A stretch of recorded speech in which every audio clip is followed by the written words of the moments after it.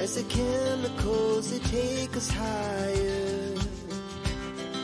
The night's young, and it's just begun, as she puts her hand in mine.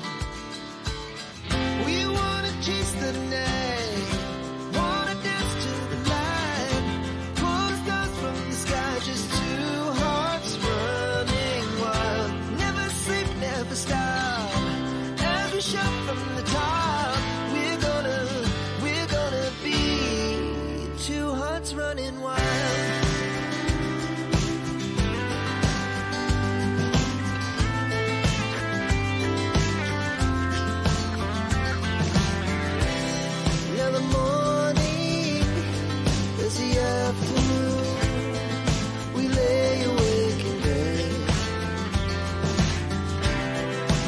So loud as the hours pass, we're gonna do it all again.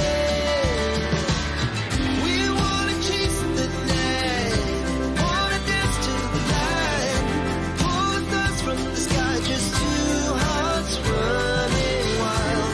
Never sleep, never stop, as we shout from the top. We're gonna be, we're gonna be two hearts running wild.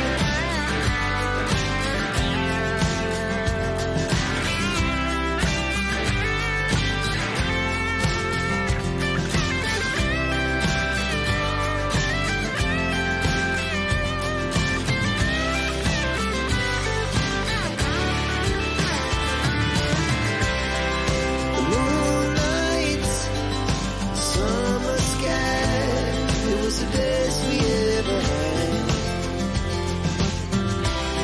And we'll stay young forever, we'll never have regrets. We wanna chase the night, wanna dance to the light, pull the stars from the sky, just two hearts running wild. Never sleep, never stop, as we shout from the top. We're gonna be two hearts running wild. We're gonna be, we're gonna be two hearts running wild.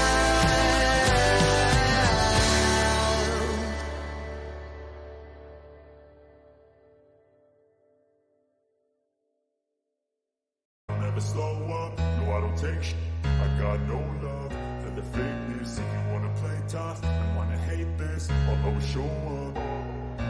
I don't ever slow up, no I don't take shit. I got no love for the fakeness. If you wanna play tough and wanna hate this, I'll always show up and make a statement. I don't ever slow up, no I don't take shit. I got no love for the fakeness. If you wanna play tough and wanna hate this, I'll always show up and make a statement. Everything I do so instinctive and so passionate. Every word I move so descriptive like an adjective. I got a vendetta against people who patented being negative when you should be getting after it. I got facts over tracks, this and that, spitting slow, spitting fast. I could roast, I could gas, think I'm okay at last, but I don't know if that can erase all the past. And the pettiness, a reflection of the emptiness. Hilarious, you think you're worth my time, you're delirious. Mysterious, because you hide behind a fake exterior. Inferior, you know I'll always be a bit superior. Get off of me, this ain't no humble brag. I want you to hear words, you can say them back. I want you to feel free from the chains that last, and to believe in what you got, it was built to last, yeah. Now that I've been put through, I never got anyone's help. I had to do it all myself. I don't ever slow up, no I don't take shit. I got no love for the fakeness. If you wanna play tough and wanna hate this, I'll always show up and make a statement. I don't ever slow up, no I don't take shit. I got no love for the fakeness. If you wanna play tough and wanna hate this, I'll always show up and make a statement.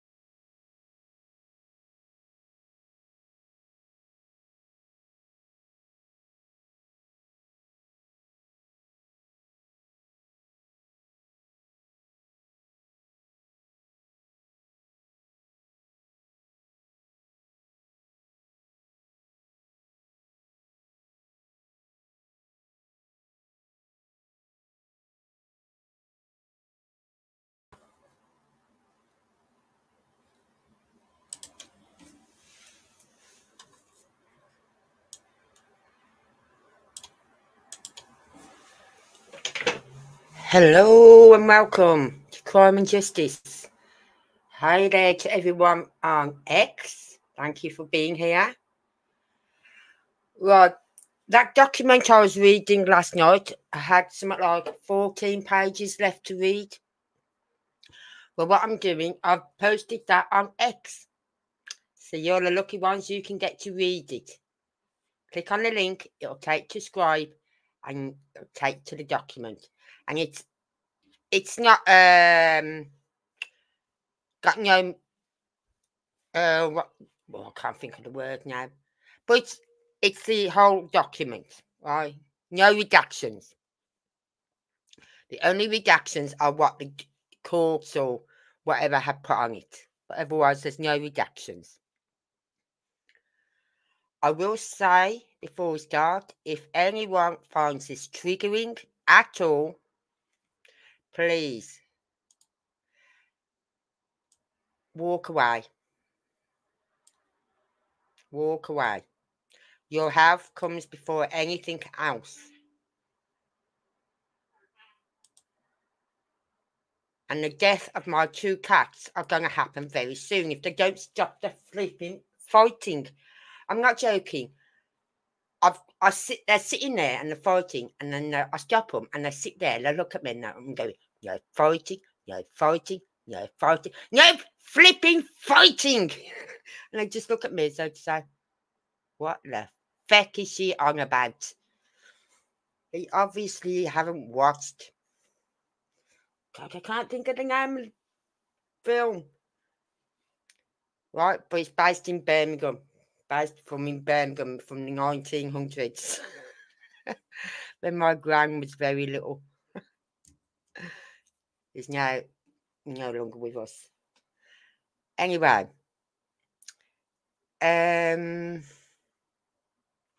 So yeah, please, if any of this is triggering, please walk away. You can always come back to it if you want to and watch it later. Right? But walk away. Take 5 minutes, 10 minutes, half an hour, 2 hours, whatever. 2 days. But if you find it triggering, walk away. Come off my live last night to find out that all in all, hold on, I've got it written down. I actually got my book last night and wrote it down. There's actually 3,285 complaints filed, right? With this one law firm, right? They've opened only 120.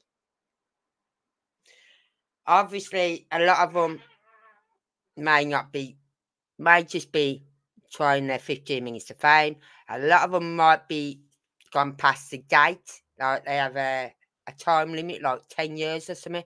It may have gone past that 10-year date. But in those 120,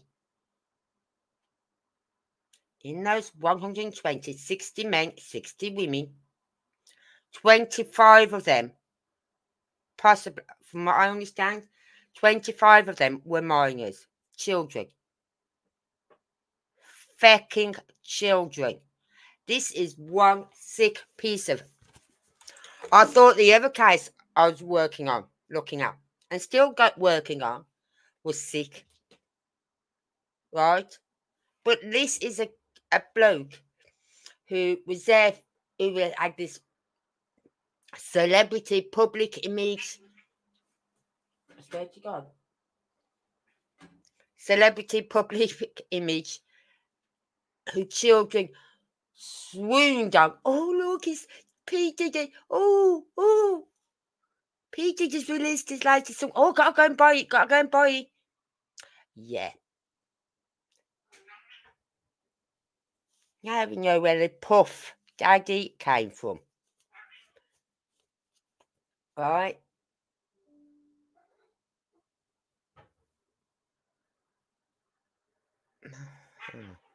I don't know if you can hear my cats in the background. They are fighting. Anyway, so, yeah, 25 5 of them were minors. That's just sick. And we don't know how many more there are out there. As I said, there was 3,285, but a lot of them might have gone past 10 years. Like, this was from, when was it from?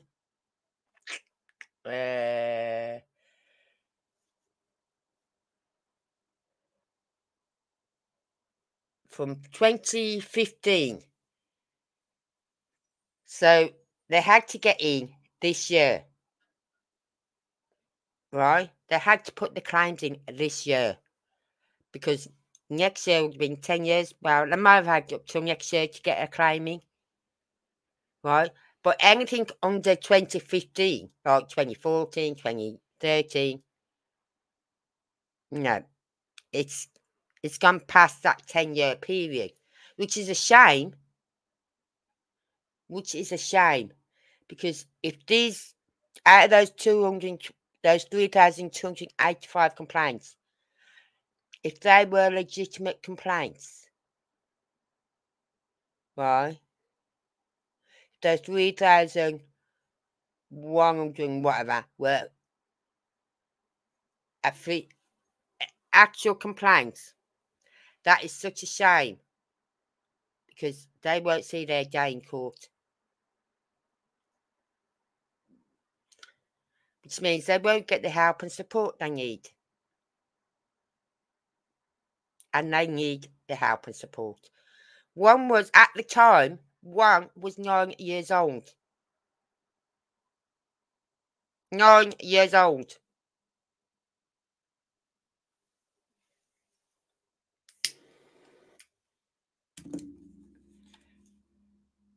So it just made me so mad last night. To the point where after I listened to that newsreel, that press thing, I turned my TV off and had to go to bed. Had to walk away from it. I had to shut everything down and just go to bed. And just shut my eyes, and I did put my TV on, but I wasn't taking any notice of it. It was, I just had to try and blank everything out what I'd heard. So, anyway, I'm sorry to say, but if you haven't seen this already, we are going to see it now.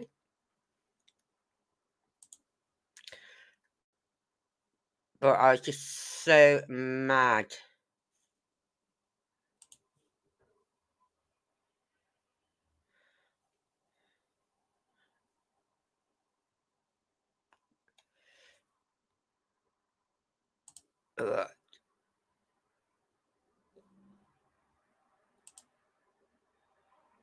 Let's just get this up on the screen for you. I don't know how anyone else feels about this. And you know what got me mad as well? When I was listening to, when they did the raid on his homes, right? On his homes. Back in March, was he? The mother of 2 of the sons turned around and said, would they have gone in and treated... She's bringing in the race card. She's bringing in that race card. Would they have done that to a white man's sons? Well, yeah, the Homeland Security and FBI aren't going to go up and go, knock, knock, knock. Can we come and talk to you, please? No. They were going mob-handed, heavy-handed, whatever way they want. Because they are not going to want, oh, can we come in, please? Because we need to talk to you about some racketeering cases and trafficking that your father's being involved. I mean, we got a warranted search. That's giving them feckers time to get rid of any evidence. No, they're going mob-handed. Boom. Going.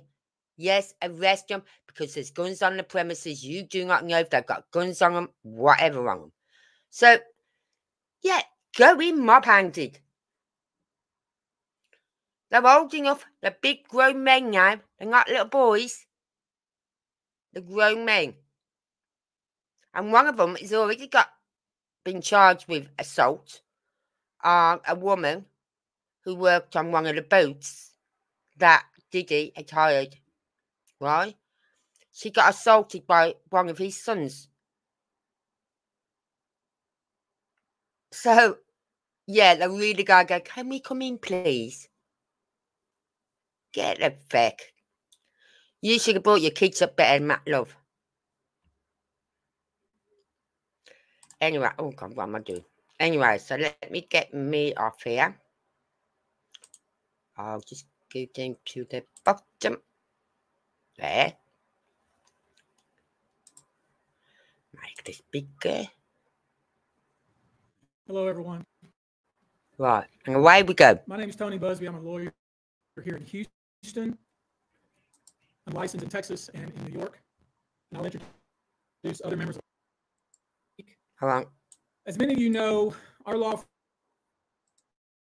firm has been at the forefront of some of the most important litigation in the United States. We like the tough cases. We thrive in the complicated cases. We've handled over the last 25 years some very big and very important cases. I believe that this one may surpass them all. There are many facets to this. The conduct we will describe today occurred over more than 20 years. There are many people and many entities involved. And we're going to follow this evidence wherever it takes us. We will find the silent accomplices. We will expose the enablers who enable this conduct behind closed doors. We will pursue this matter no matter who the evidence implicates. These brave victims who have stepped forward deserve nothing less. The biggest secret in the entertainment industry that really wasn't a secret at all has finally been revealed to the world. The wall of silence has now been broken, and victims are coming forward. Our team has had at this point more than 3,285 individuals contact us with people claiming to have been victimized by Sean Combs. After vetting, we now represent 120 individuals who intend to bring civil claims in civil court against Sean Diddy Combs, as well as claims against many other individuals and entities that we will name as defendants as we file these individual cases.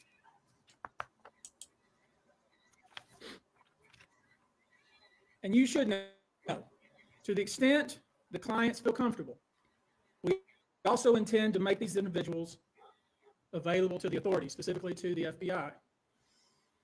And you should also know a few of them have already been spoken to by the FBI.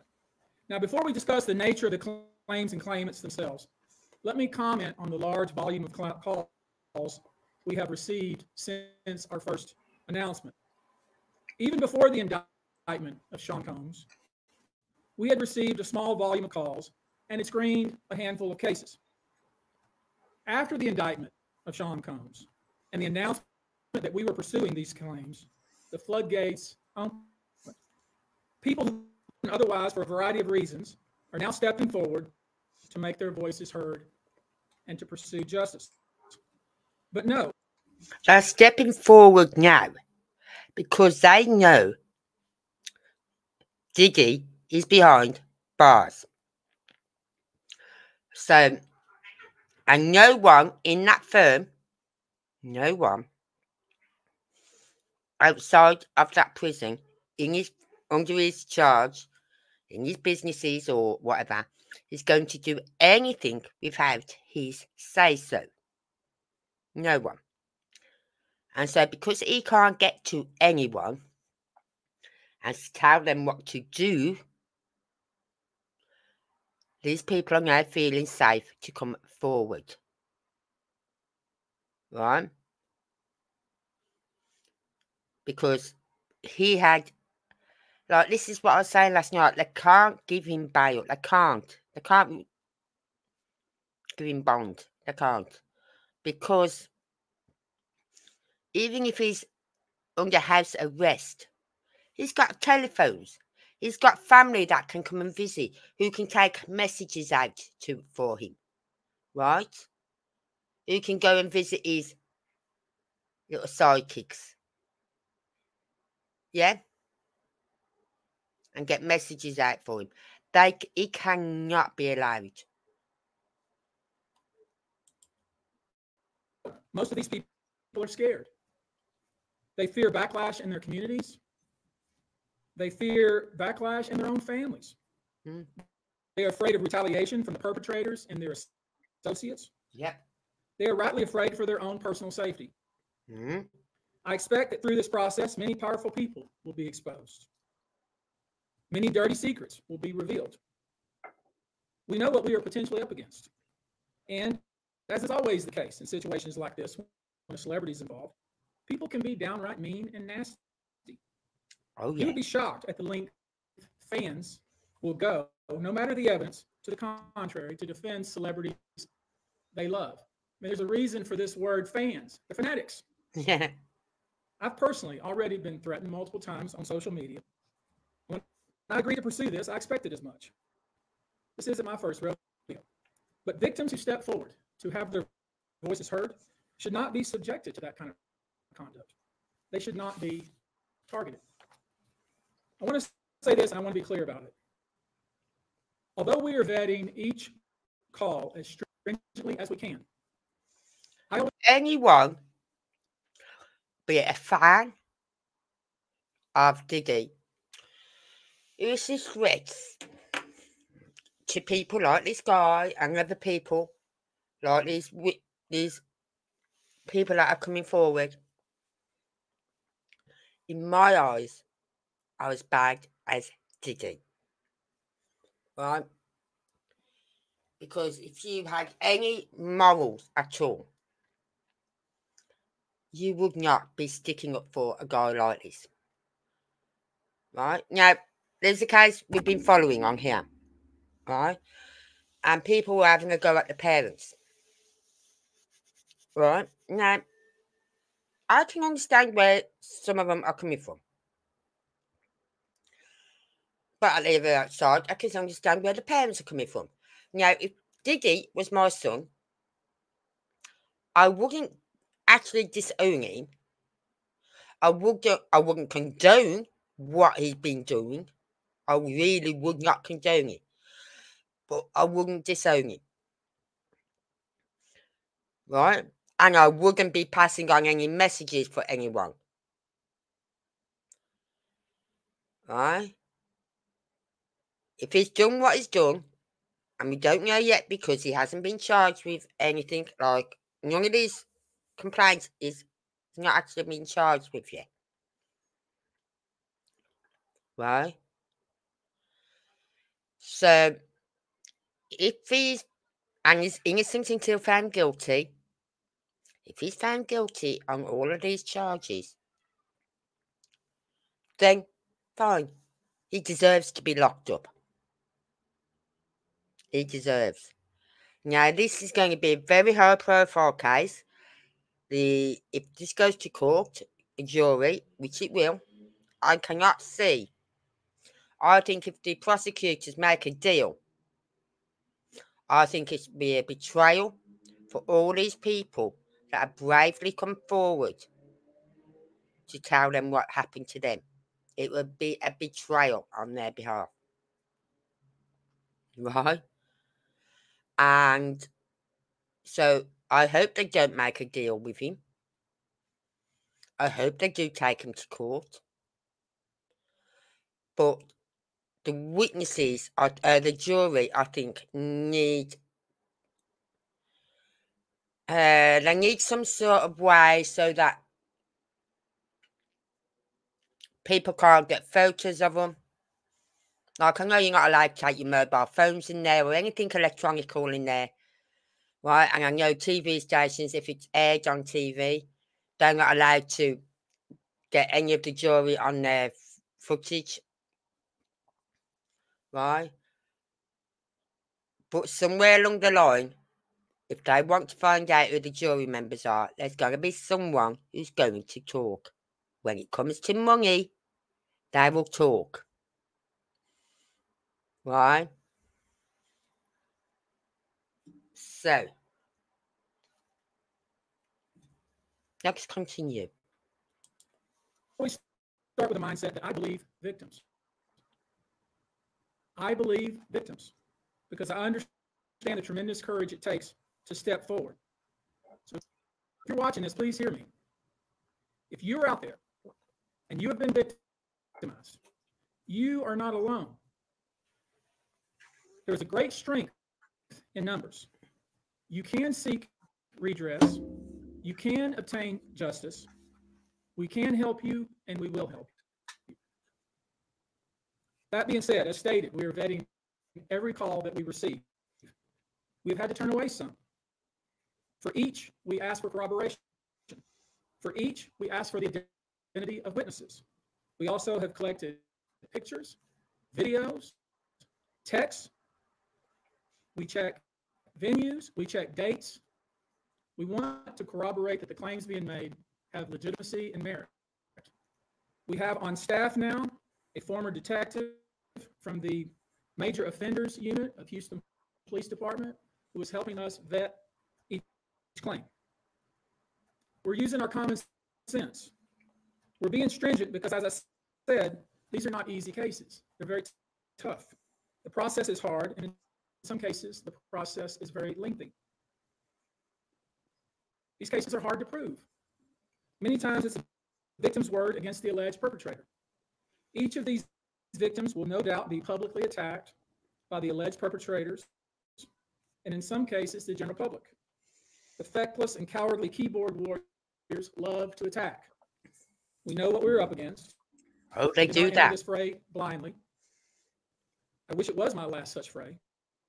I wish this type of behavior wasn't so pervasive, but it is what it is, so we will press on. As I said, our law firms have been retained by 120 individuals at this point to pursue cases in civil court against Sean Diddy Combs. You should know, in this group, it is evenly divided between males and females. There are 60 males and 60 females who have joined us to pursue these claims as plaintiffs. In this group, 62% identify as African American, 30% are white, the remainder are Hispanic or Asian. The victims are from more than 25 states. The majority are from California, New York, Georgia, and Florida. I don't want to focus on... I know they did fly over to the UK. Apparently to speak to, not this firm, I don't know if it was this firm or another firm, or the FBI, or whatever. But they flew over to the UK because they needed to speak to two people over here.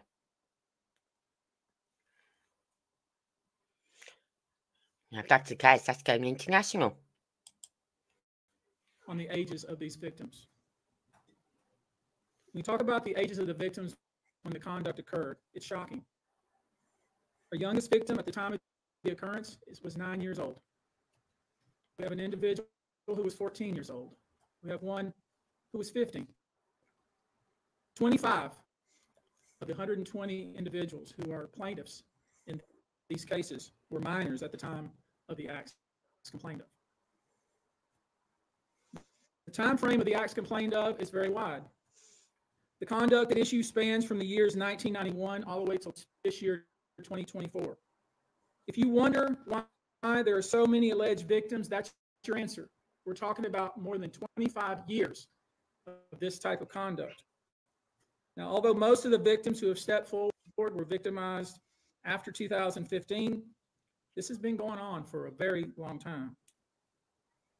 Now, when you think about the fact that some of this conduct occurred 25 years ago, and you wonder why would it take somebody so long to step forward, I want to remind you that many states in the United States have recognized that it's very difficult for a victim to step forward and to make these types of allegations when something very terrible has happened to them.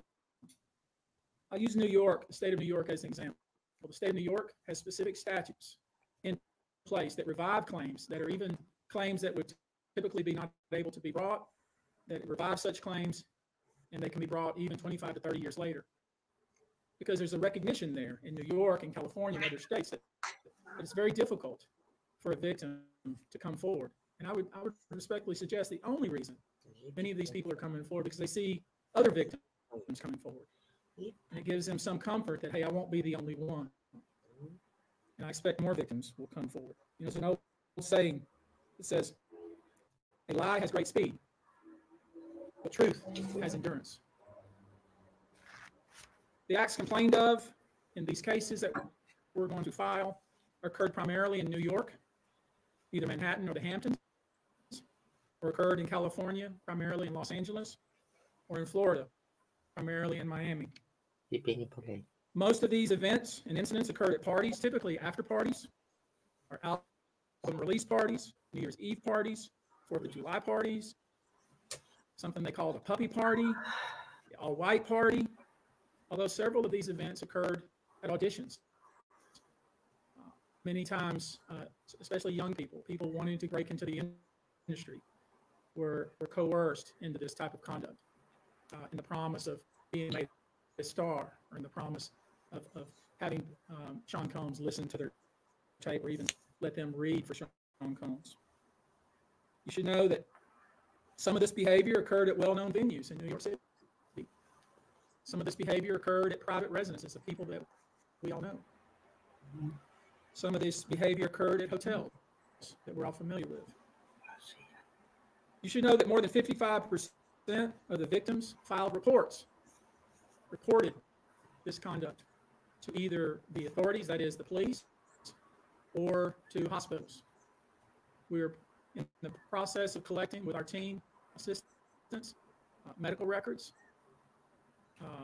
reports that were made to the authorities, and I've already said that some of the individuals in this group did in fact talk to the FBI. You should know that several of the individuals, and when I say several, I mean many, who did in fact seek medical treatment were drug tested, and drugs were found in their system, weird drugs that you probably never heard of. One in particular that continues to pop up is a drug called xylazine, or trank, which based on our research is known as a horse tranquilizer. Now, there's been a lot of reports that we're filing a class action. This is not a class action. Class action is when one or two people will file a case on behalf of a group of people. That's not this. These cases will be individual cases. Each case will live and die on its own merit. These cases will be filed individually, one plaintiff against whoever the defendants were involved in the case. Each case may be filed in one venue like California. Another case may be filed in New York. One case may sue just Sean Combs, but multiple other people. One case may sue a range of people. I would expect most of it to be filed, as I said, in New York and Los Angeles. Now, I know this. Many of you came here thinking or hoping, or perhaps believing that I may start naming names. That day will come, but it won't be today. And I can't wait for that day. When we will name names other than Sean Combs, and there's a lot of names. It's a long list already. And of course, I already know who some of these individuals are, but because of the nature of this case, we're going to make damn sure whoever was involved,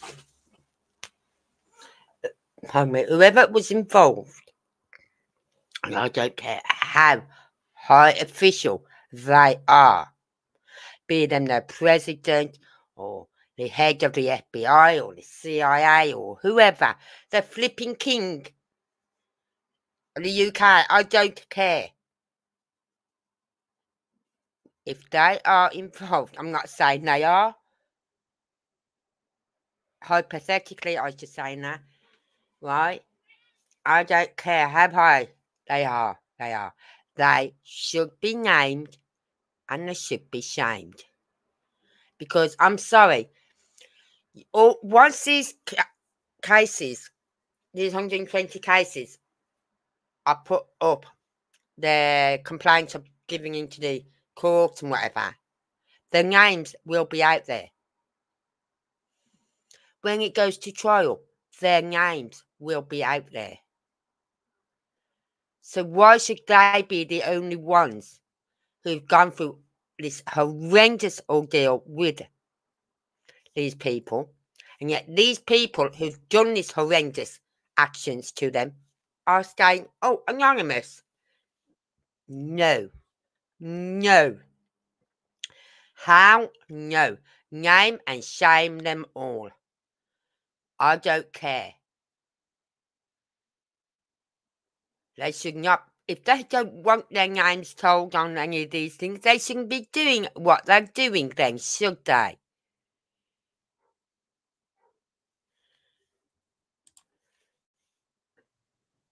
Damn sure that we're right before we do that.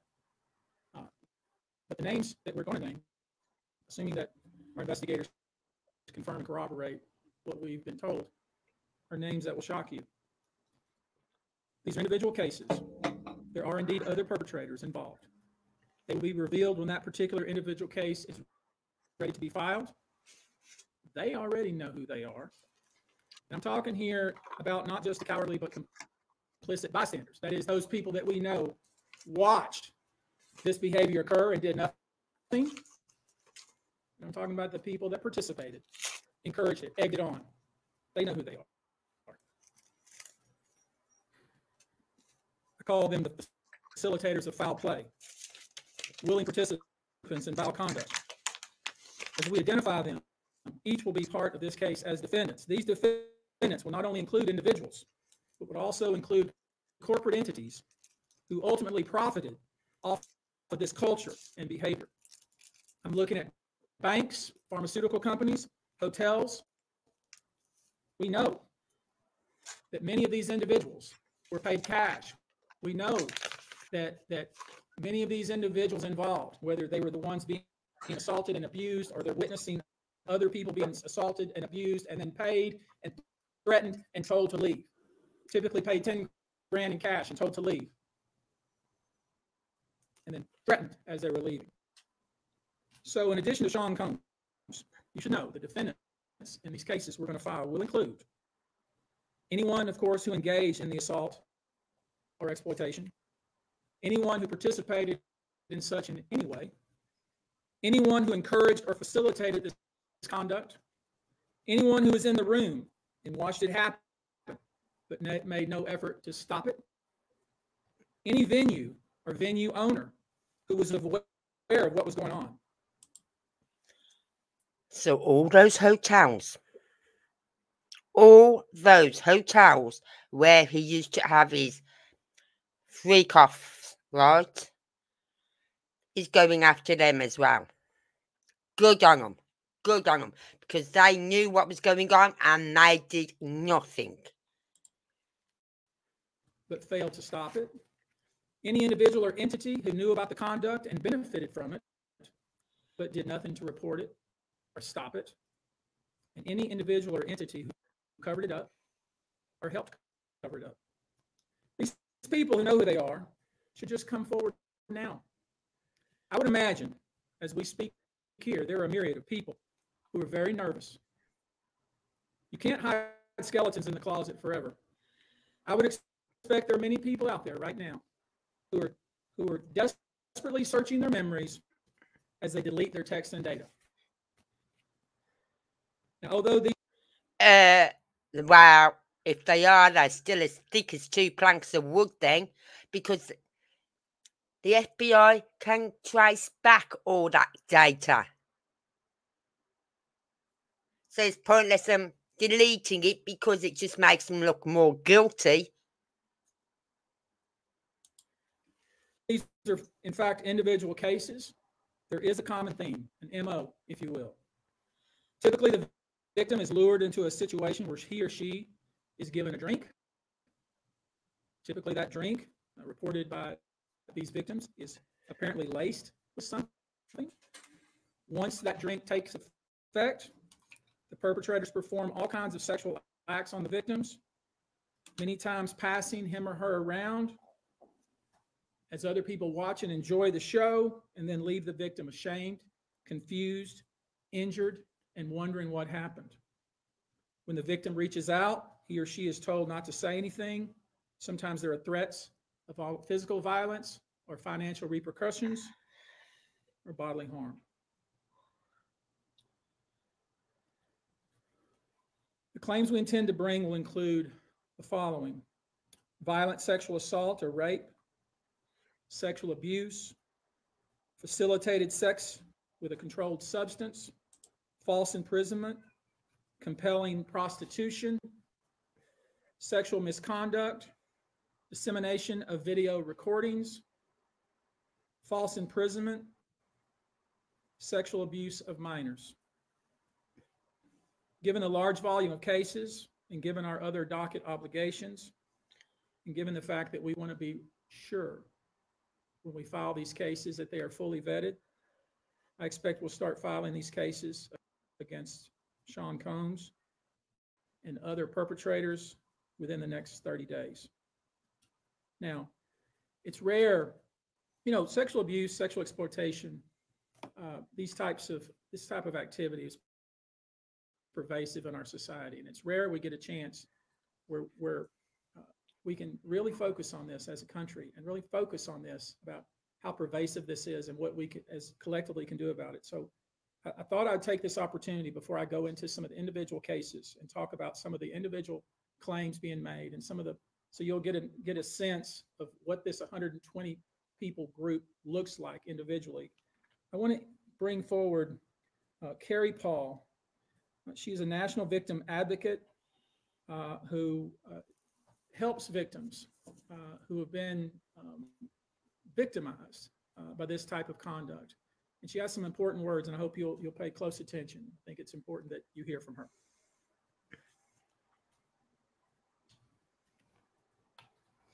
Hello, I'm Carrie Paul with the National Victim Advocate.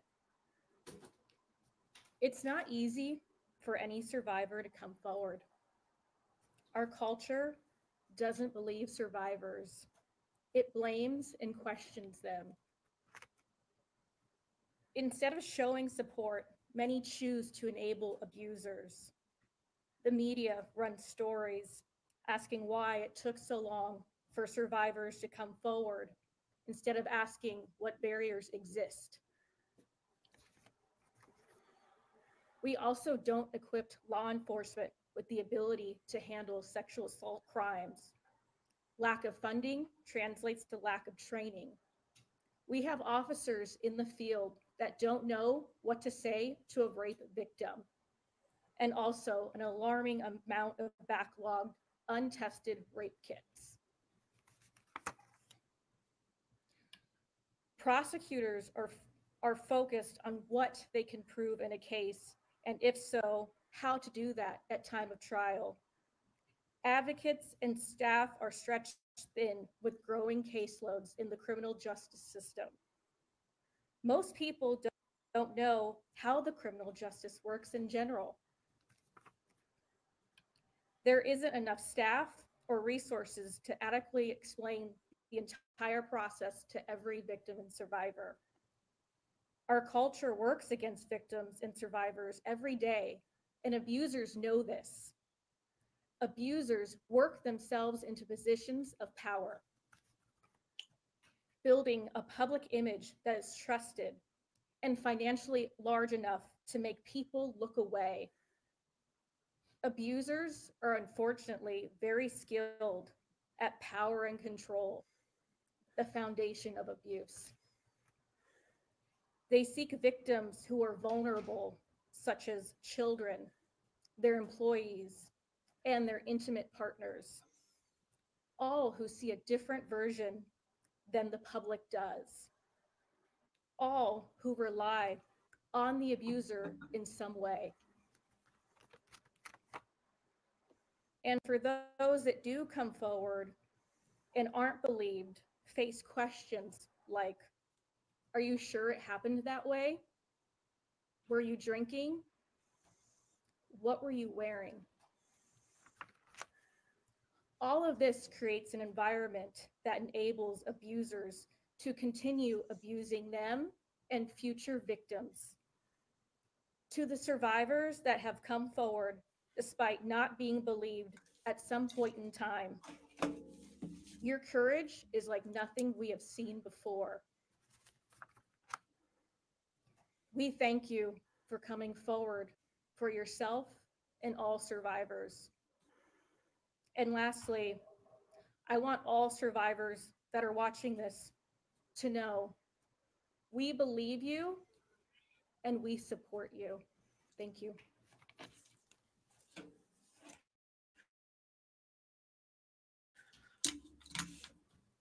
Now to hear from my co-counsel, Andrew Van Arsdale. Now, it's right what she says. It's like, are you sure it happened that way? Yeah, I was there. You know what I mean? And was he drinking? What was he wearing? It doesn't matter what they was wearing or or if they was drinking, because otherwise you're saying, well, you shouldn't be drinking and you shouldn't be wearing those sort of dresses and whatever. Okay, I'll just become a nun. Is that what they want all women to be? Nuns.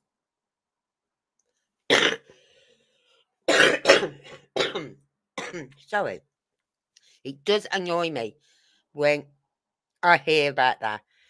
And I remember once when I was at work at this one place where I worked in a grocery store, a large store. And this woman walked in and she went up to the counter where they sell the tobacco and all that lot and the lottery tickets. And she walked in with her partner, boyfriend. Okay, what she was wearing was very short. And one of the women who was on the customer service desk where I was, hold on, turned round, stood there and said, that's clickbait, that's jailbait. And I looked at her and I went, pardon? I said, that's jailbait. I said, what do you mean by that? I said, well, with what she's wearing. I said, yeah. But why is it jailbait? I said, because what could happen is some guy could make advances towards her and then her partner is going to kick off. And I went, and that's her fault because of what? Because of what she's wearing. No, it's not her fault. So you can't stand there and call them jailbait because of what she was wearing. You can't. That's not her problem if someone makes likes what he sees and her boyfriend gets jealous. That's not her problem. That is the problem of her boyfriend, who should be able to control himself and say, well, yeah, she's with me. You know what I mean? And leave it at that. So, and I must admit, I see girls today. I saw a girl the other week on the bus. She's going to school. And as she's walked past me on the bus to get off, her skirt, I'm thinking, leave some imagination for the guys, please. Because I'm not joking. She was showing her butt cheeks, right? And I'm thinking, there's a time and place for you to wear that sort of skirt. At school, it shouldn't be like that, right? But this is the problem with society, because I was telling my son, and my son turned around and said, well, when my daughter gets to that age, she won't be wearing skirts that short to school. And I thought, well, really, it's the school's at fault by letting them wear those skirts. They should simplify and say, we need the skirts to be a certain length. We're not saying they've got to be below the knee. They can be above the knee, but they've got to be a certain length from the backside down, right? And so it's up to the school to implicate these rules for school uniforms. If they're not going to implicate them, then these girls are going to carry on wearing these short skirts, which I think is wrong. They should have like I remember at school, right? When I was at school, they didn't have short skirts then, right? They didn't. And so we used to roll them up at the waistband, right? You wouldn't see it under the school sweatshirt or jumper or blazer. You wouldn't see that skirt rolled up. And then we'd have these over the knee socks. And every time we went to the assembly, you'd have this one teacher standing there going, "Stop, all you girls, unroll your skirts, lower your skirts, and roll your socks down to below the knee, and the skirt down to the knee." So we'd stand there doing it all, rolling the skirt down, rolling our socks down. We'd come out of assembly and we walked down to the cloakroom, and up went the skirts again. Not short, it's just like so far above the knee, right? It wasn't showing our backsides or anything. And then up come the socks again, right? And we'd walk around school all day like that. But if you was going into assembly, it'd stop you. I'm thinking, but we're walking around school like all day. But I think it's down to the school. When the girls are wearing skirts like that, they should say, "Nope, no, that's not allowed. Come on." You know what I mean? But to call a woman because she's gone out and she's got this really nice outfit on, it is short, but all women wear short dresses, really. I don't know more. I used to. Don't know more. Right? And, but to call them jailbait, no, that's not her fault if someone likes what they see and her boyfriend starts punching out. That's her boyfriend's fault. He should turn around and say, "Yeah, she's with me. You can look, but don't touch." So, and as for drinking, it's just saying women shouldn't be going out at all then. We're not allowed to drink. We're not allowed to wear short skirts and low tops and all that lot because of men. Because they can't control themselves.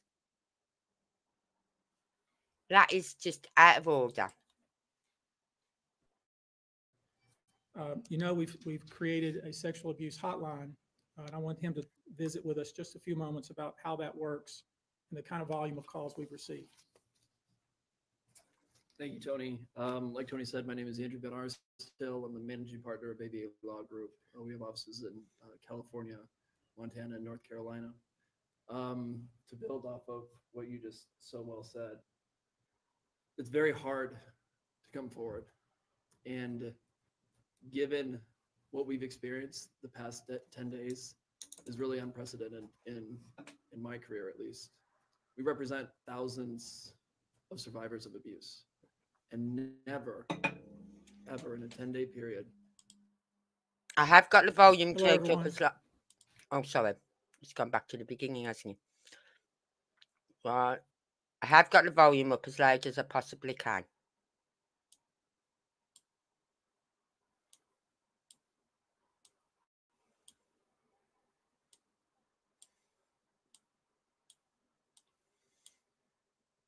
Right, I have got the volume as loud as I can.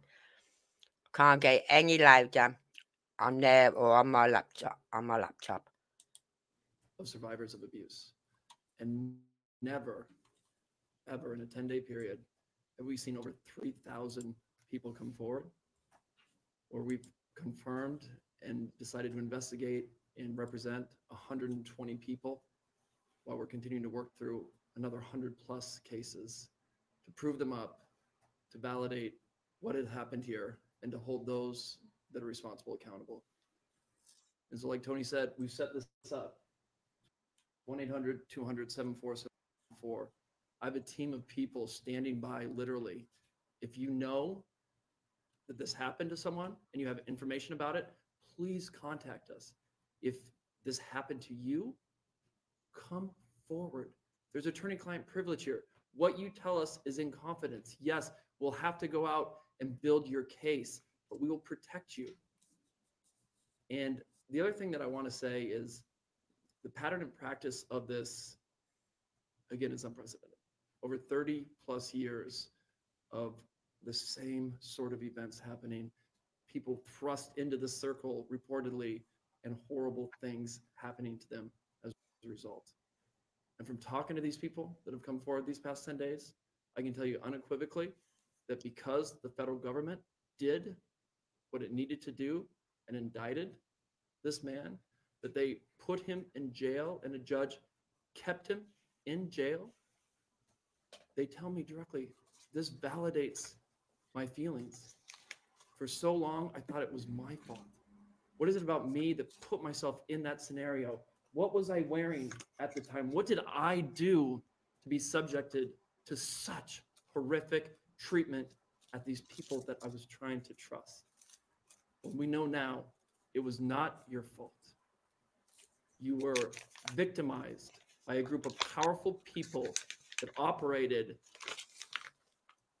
for 30 plus years, taking advantage of their wealth and the power that they held within the music industry. So again, thank you to every single person that has come forward and contacted our office over the past 10 days. If you or someone you know suffered the same sort of treatment, please contact us at the number behind me and we will help you. Thank you. What gets me as well is this isn't just women, right? Who've been assaulted sexually. It's not. It's men as well. So if a guy goes up to the police and goes, "I've been sexually assaulted," blah blah, they probably go, "Yeah, right, okay." Are they going to say, "Are you sure it happened that way?" Possibly to a man, yes. Are they going to say, "Was you drinking?" No, they're not going to say it. Like to a man. And they're not going to say, "What was you wearing?" But men have a harder case of proving it because they look at men and say, "But you're a man. You should be able to fight them off." No, you can't. No, they can't.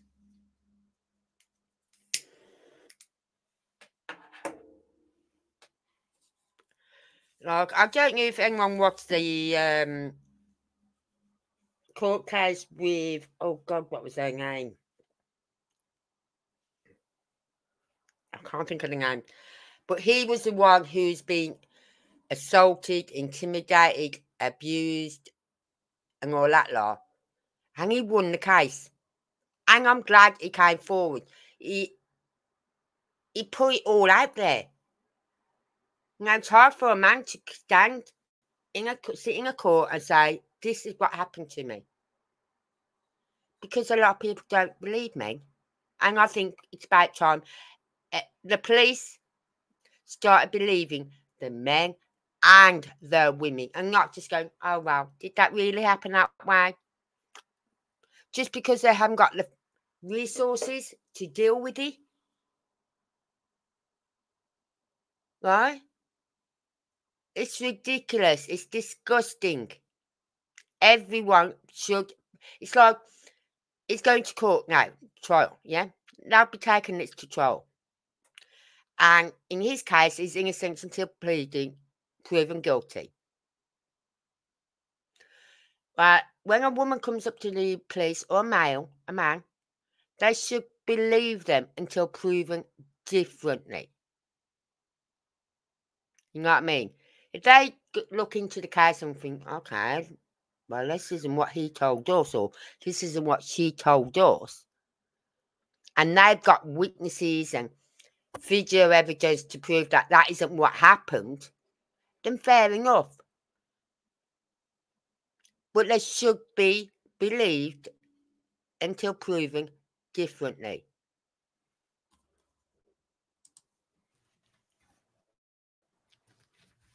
I think it speaks to how important this issue is in the United States and frankly internationally, that we have reputable people here that want to provide kind of information that I think victims need to hear, witnesses need to hear, the public needs to hear. Let me introduce to you now Olivia Rivers from the Texas Association Against Sexual Assault and let her visit with you a few moments about these types of cases. Thank you. Good afternoon, everyone. My name is Q Olivia Rivers. I am just served my 6th year as the board chair for the Texas Association Against Sexual Assault. I'm also the CEO for the Bridge Over Troubled Waters, which is a local rape crisis center here in the Houston area. So thank you for being here as we address these heinous crimes. Sexual assault is not just a crime of violence against the body. It's an assault on the very essence of human dignity and safety. It shatters lives, it destroys confidence, and all too often, it leaves survivors feeling like they are voiceless, isolated, and vulnerable. The reality for many survivors is that coming forward to report their assault is one of the most difficult and daunting tasks that they will ever have to do. And for some, it may take days, months, or even years to speak up if they ever do. The reasons for this have been mentioned, but include the fear of being disbelieved, being blamed or judged, and of course, retaliation. The trauma of the assault itself being compounded by the trauma of the criminal justice process, where survivors must relive their experience in order to seek justice. And these feelings and fears are further exacerbated when the allegations are against prominent figures in the entertainment industry or Hollywood. Cases involving powerful figures often attract significant media attention, which can deter victims from coming forward due to fear of public exposure or scrutiny. The intense focus on these high-profile cases can make survivors feel that their personal lives are being put under a microscope, causing further emotional distress. These allegations mentioned here today, as reported, reflect deeply troubling claims that deserve thorough investigation, and no individual, regardless of their stature, is above the law or public accountability.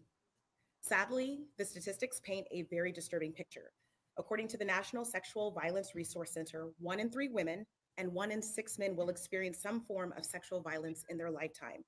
In the US alone, there are approximately 463,000 victims of rape or sexual assault every year, and these numbers barely scratch the surface, as sexual violence remains one of the most underreported crimes. But the numbers that follow tell an even more troubling story. Only about 23% of sexual assaults are reported to law enforcement. Of those, just 5% lead to an arrest, and even fewer, less than 1% of reported cases, ever result in a conviction, which is a devastating gap between the crime and the justice that survives. I want to briefly focus on our state here in Texas. My internet is playing up. According to the Texas Association Against Sexual Assault, 6.3 million Texans, men and women, will experience some form of violence. That's every 2 minutes, someone is sexually assaulted, meaning during the course of this press conference, around 60 individuals will forever be changed by this violence. And those are just a few of the victims. Obviously, this is unacceptable. We cannot allow this cycle of silence and inaction to continue.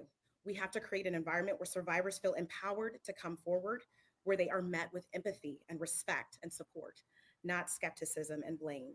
We have to ensure that our legal system is equipped to handle these cases with the seriousness they deserve, and that survivors have access to the resources that they need beyond the legal courtroom.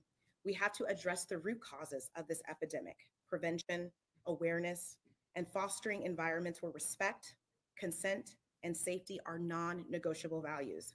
Additionally, support for survivors has to be holistic. They have to have access to counseling, medical services, legal advocacy, and of course, community support, regardless of whether they choose forward. Your bravery is an inspiration.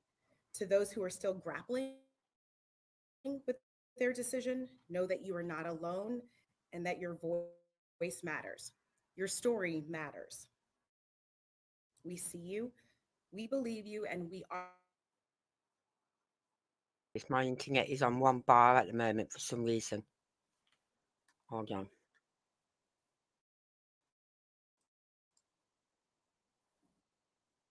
Some specific. Hold on, what's going on? Right. They're back. Get back up there. Name. You probably know that depending on the age of the victim, You can file these cases, these individual cases, under Jane Doe or John Doe. Each state is different in that respect. Typically, there is a balancing test, like the public's right to know the name of the victim, the confidentiality of the. You probably know that depending on the age. I don't think the public needs to know the names of the survivors. They don't.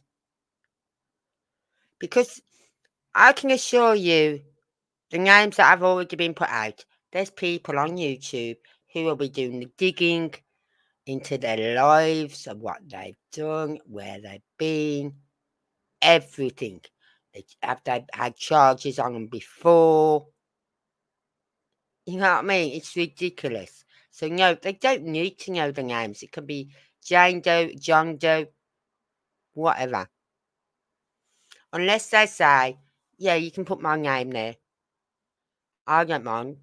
Do you know what I mean? But otherwise, keep it as Jane or John.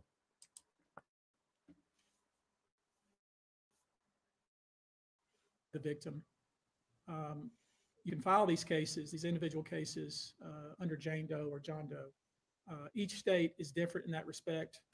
Typically, there is a balancing test, like the public's right to know the name of the victim and plaintiff versus the confidentiality and the safety of the plaintiff. So we'll have to struggle with that with each one of these cases. Our intention, of course, is to, like we always do, file these cases under a pseudonym until the court tells us otherwise. But let me share with you a few, just kind of give you a sense of the kind of cases and the kind of instances that people are calling and reporting that we are trying to corroborate, vet, and these are the ones that we've already corroborated, vetted, and collected evidence on.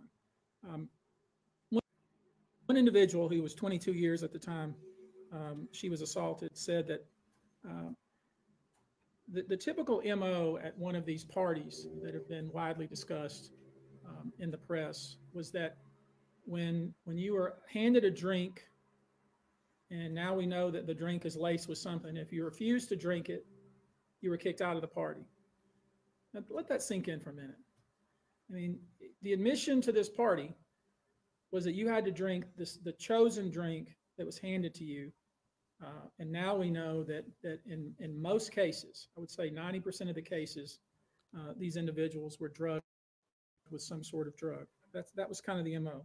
Another instance, this individual who was 9 years old at the time was taken to a audition in New York City with Bad Boy Records. Other boys were there to audition as well. All of them were trying to land a record deal. All of them were minors. This individual was sexually abused, allegedly by Sean Combs and several other people at the studio in the promise to both his parents and to him himself of getting a record deal. Another instance, another minor told allegedly by Sean Combs that he would make him a star, but he needed to visit with him in private about it, away from his parents. Once they were in a private area, allegedly Mr. Combs made the victim perform oral sex upon him. Another incident, an individual 15 years old at the time, flown to New York City to attend a party, was drugged, and then taken into a private room, allegedly in the presence of Mr. Combs, where this female individual, minor, was raped, and then other individuals took turns raping her. Another 26 at the time was picked up allegedly by Mr. Combs and several other people in a black SUV from the airport, was given one drink in the SUV, and then literally woke up the next day not knowing what had happened, but with pain and damage to both her vagina and her anus, where she then went to the hospital. She was missing her underwear and her shoes. Another instance, individual, this time not a minor, was attended a dinner allegedly with Sean Combs in Miami. She was drinking, pregnant, but she drank the table. Apparently, according to her, was late something. She blacked and she woke up in this, again, allegedly with Mr. Combs in his mansion in Miami. Her vagina and her anus were torn and sore. And I could go on. I mean, literally, you're sensing a theme here. It's the same theme, and it all involves some sort of drug. One instance, an individual who was 20 years old was asked to attend, just saw her on the street, asked to attend a party in a hotel. She was flattered, went to the party, was given one drink and doesn't remember anything else. Went to the hospital where they found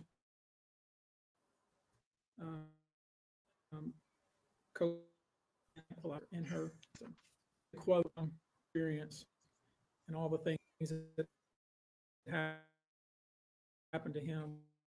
He says allegedly at the hands of Sean Diddy Combs, and his try to sign a record deal. This was kind of what he was told he would have to do. His quote is, "Had he been, I feel like I could have been somebody. I quit the industry because of what Sean Combs did to me." And that's really what it comes down to. We are pursuing this, asking you the effort to come so we can continue case heard. This is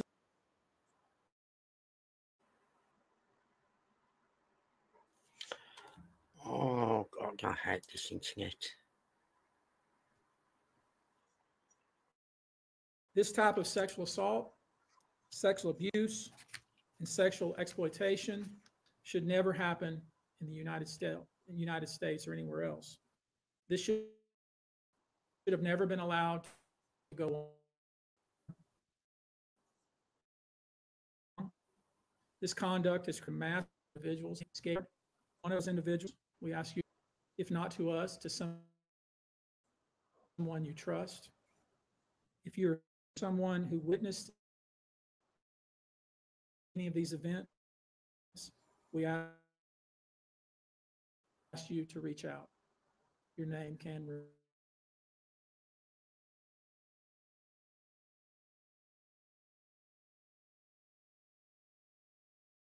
What asks? I don't know what the feds are aware of, okay, but I do know it's 25 out of this 120. Antonio, But I will say this to that point. We welcome the FBI or any authority who wants to come to us, and we're going to make that available to these victims because I think that's important. My suspicion is, based on talking with these folks, is that you know the FBI is just not aware of these people. The FBI has talked to some of these folks, and I'm going to try to encourage the victims to, in fact, talk to the FBI because I think auditioning because they were musicians, or were any of them kids of employees or anything like that? all seeking either TV or some sort of music career with promises of, you know, we're going to make you a star. Instead, basically did things to them such that they don't want to have anything to do with the entertainment industry ever again. All right, guys. Thank you for your attention. We're going to go now. Thank you. All right. Yeah, my heart breaks for all of these survivors, all of them. But just think this 9-year-old and 15-year-old who thought it was probably really good at what they was doing. You know what I mean? Just think where they could be now if it wasn't for people like Diddy and all that. And I'm glad that this firm are going after everyone. That means all the members, all his staff members, right? Because you're telling me he's got housekeepers and chefs and all that lot.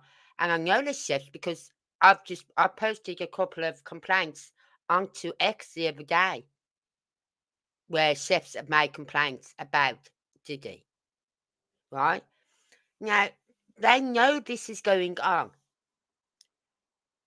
The security guys knew this was going on, right? And they did nothing.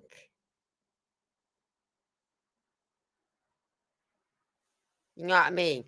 They did everything they could to keep him happy. Oh, make sure he's got the right amount of DURGS and all the baby oil. Oh, God, baby oil just makes me cringe now. Right? And all that. They did everything to make sure he was happy. And his pounds, his clients, whatever, were all very happy. But what about the people, the victims, the survivors? What about looking after them? Right? We're now going to watch. Hold on, just get down. The interview given by. Oh, what's her name? I can't think of her name. I'll think of it in a minute. I'll say it in a minute.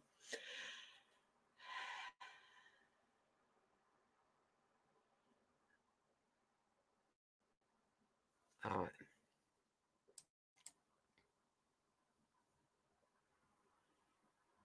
I think this is it. Yeah. Thalia Graves, right? Now, after this interview, I was reading people, listening to comments and reading comments, and listening to people what they were saying after this, and I was quite disgusted how they didn't believe her. I'm thinking, why would she publicly put herself out there on camera, right, with her name and everything, if it wasn't true? Why would she publicly do that? And there we go again. She's not telling the truth. How do you know she's not telling the truth? They don't believe her. Why? Because she's a woman? Why? So we're going to listen to this as well. I haven't listened to all of this. I came into this about halfway through. So, and then I had to go off and do something, so I missed the end as well. And yeah, it was only, how long? 33 minutes. So. Court, Southern District of New York, for our client, plaintiff Thalia Graves, who is given permission to use her name. The case number of the 26-page complaint is... I've got her complaint, and I will be posting it on X after I finished on here on live. 1:24-CV-07-201. In her lawsuit, Thalia, through her attorneys, sues Sean Diddy Combs, also known as the defendant, and another individual and other entities. The complaint alleges in part in the first cause of action that defendant Combs and another defendant committed a, quote, violation of New York City Victims of Gender-Motivated Violence Protection Act by viciously and violently forcing sexual contact oral sex, and sexual intercourse on the plaintiff, end quote. In addition, the complaint alleges in the second cause of action that defendant Combs and another defendant committed a violation of New York civil rights law, quote, section 52-B, end quote, by, quote, raping plaintiff and recording it. Defendants caused plaintiff to be depicted in a video image, unclothed and with intimate body parts exposed, and engaged in sexual conduct with another person, end quote. The lawsuit also alleges that, quote, defendant Combs and another defendant published and or disseminated the videos without plaintiff's knowledge or consent.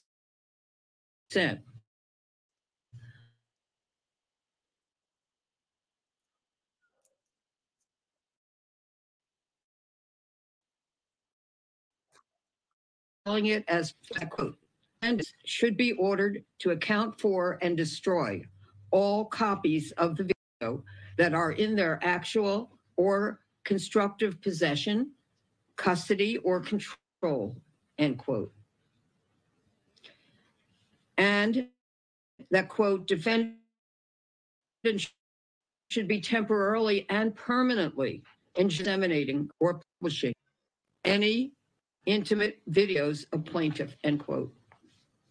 We also allege in the third cause of action that Combs, another defendant, committed a violation of New York City Code 10-80, quote, others the video of themselves violently raping the plaintiff, and the defendant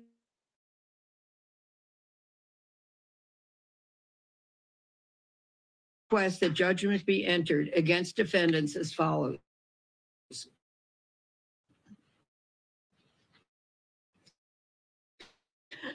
Awarding compensatory damages for all physical, psychological harm, suffering, family and social disruption, and other harm to child. Awarding punitive damages in an amount to be determined at trial. Awarding attorneys' fees and costs pursuant to any applicable statute or law, including under New York City Administrative Code 4, New York Civil Rights Law 2,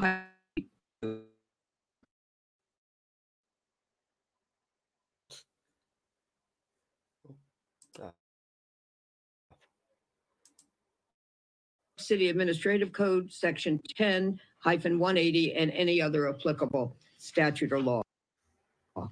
We're also seeking additional relief that the court may deem just and proper.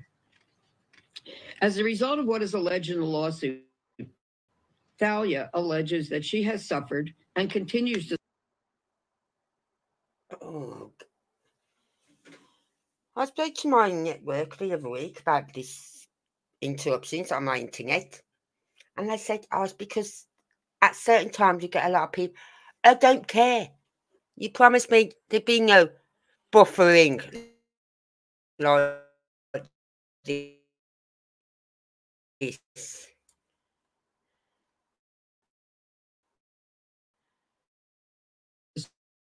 Suffer, among other damages.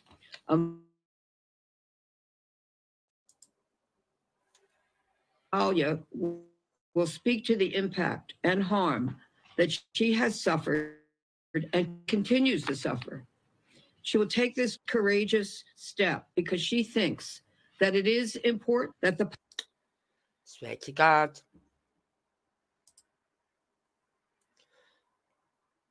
All right, my internet's playing up. I'll just have this little chat.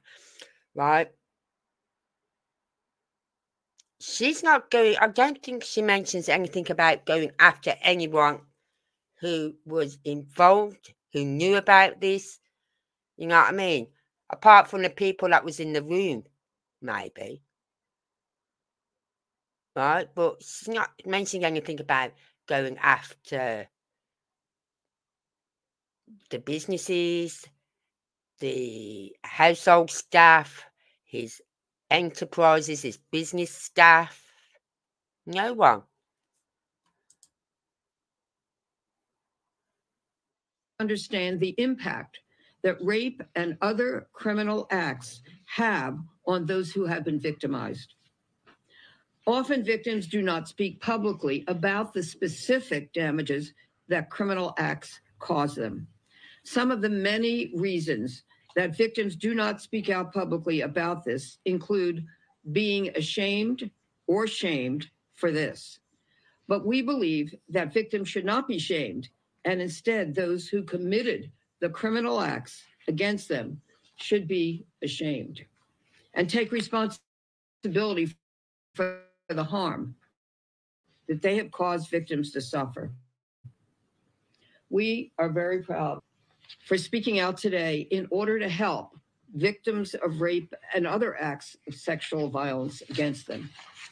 In addition, we thank our co-counsel, Marianne Wang, Gregoria, and Jasly Liriano for their exceptional legal work on this complaint. Our goal for Thalia is very simple. We want justice for her, and we are looking forward to winning it. It is long overdue for those who have caused her to suffer to be held accountable. All right, move over a little to the microphone.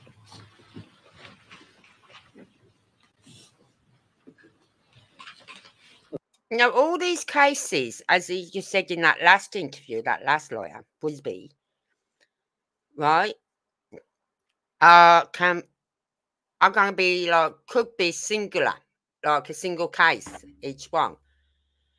This is going to be a single case against Diddy. Yeah? So, you think of all these trials he's got ahead of him. All of them. He's got the racketeering and trafficking case against him by the FBI. We don't know if the FBI will take any of these other cases on because they're underage and the minors. You know what I mean? Don't think so, but we'll wait and see. But he's going to have so many days in court, so many court cases against him. And I'm to go from one state to another state to wherever. You know what I mean? Oh, and I thought of something today, right? You know, if he got bonged and he was allowed to leave prison or jail, whatever, and go to his house where he'd have to stay in his house, yeah? What about, or even if they got him into another prison somewhere, yeah? Another jail, whatever. Right? Until his court case. Say they managed to get him out of that place into somewhere else. They then got to transport him every time to court. What are the chances that an escape wouldn't happen? The chances are someone will try and get him out. So they can't put him on bond. They can't. Okay, a little more. Thank you. There you go. Thank you.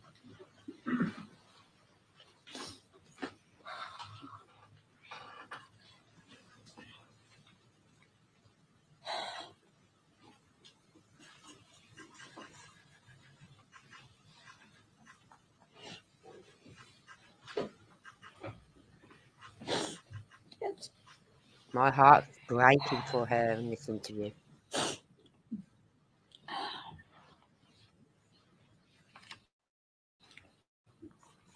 The internal pain after being sexually assaulted has been incredibly deep and hard to put into words. It goes beyond just physical harm caused by and during the assault.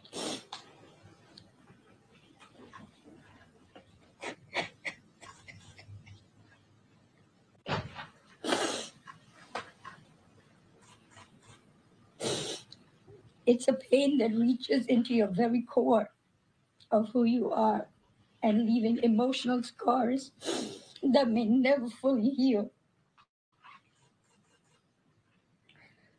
Some of the hardest parts of this pain are the shame and the guilt I have experienced that plays a negative part in my day to day ability to function properly. Being blamed, questioned, and threatened has often made me feel worthless, isolated, and sometimes responsible for what happened to me.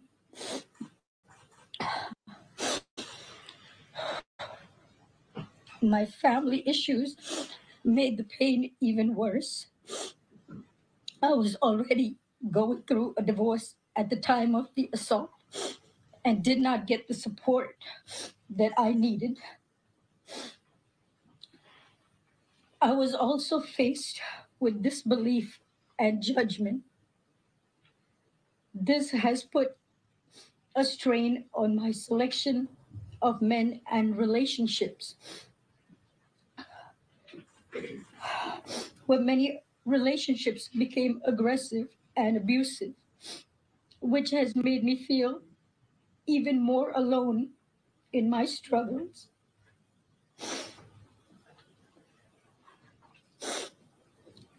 I go through spells of being distant and withdrawn that it's sometimes so hard to leave my house. The trauma of the assault has taken a toll on my mental health. I've had PTSD, depression, and anxiety. I'm emotionally scarred. It's been hard for me to trust others to come.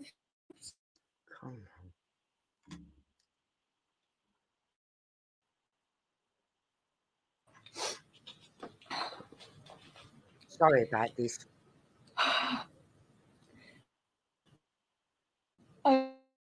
I also suffer with physical problems, such as chronic sexual dysfunction experience effects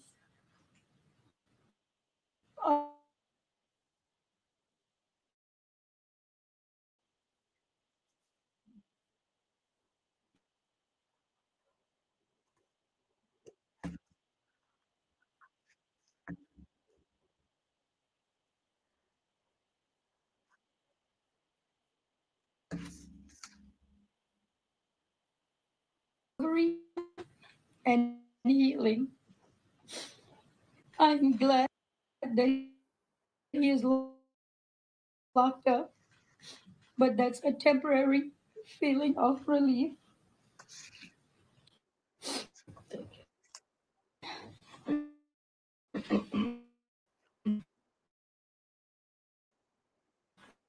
Talia, taking questions off the About the question of this, what, where, when, what occasion.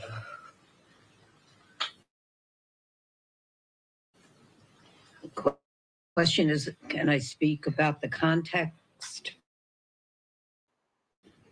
of this alleged assault?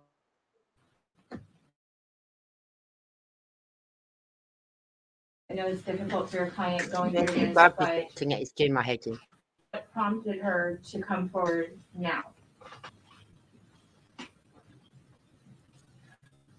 It was time to file a lawsuit.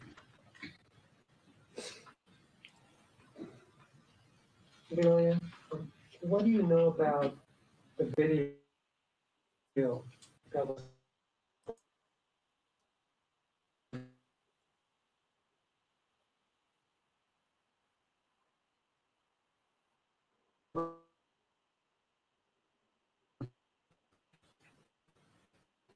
There are many details in the complaint.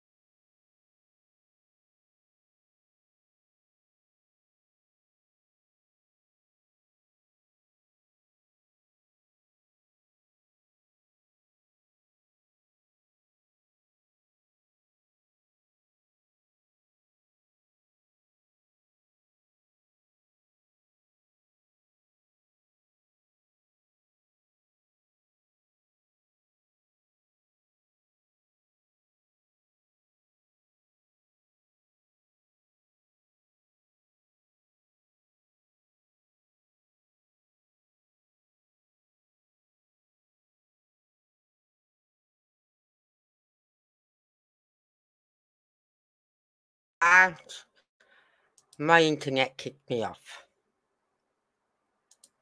So we'll go back to it. Hopefully it'll be where we... Yeah. Right.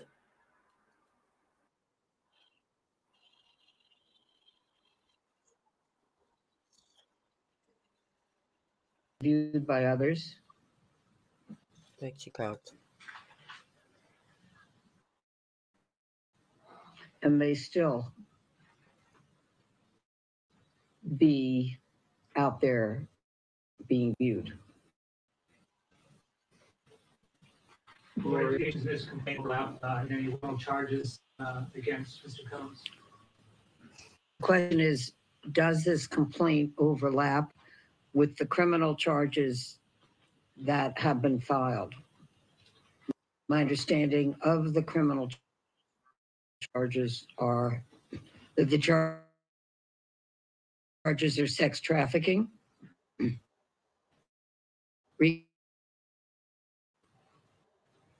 and of a prostitute. Sorry about this. My internet is doing my head in tonight. Criminal Swear to God, I'm going to smack my internet provider. In our complaint.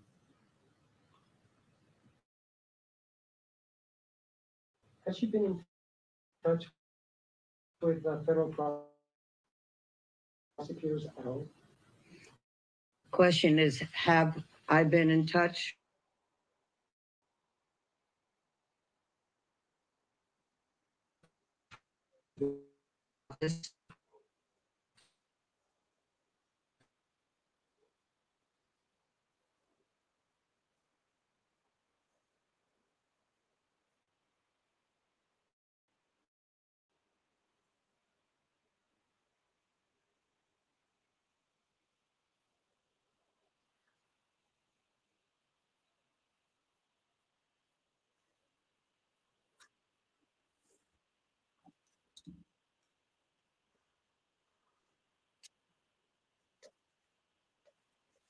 Jury is a secret proceeding.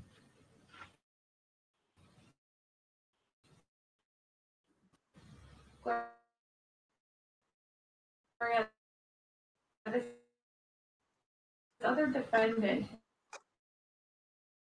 in the video, alleged defendant, is this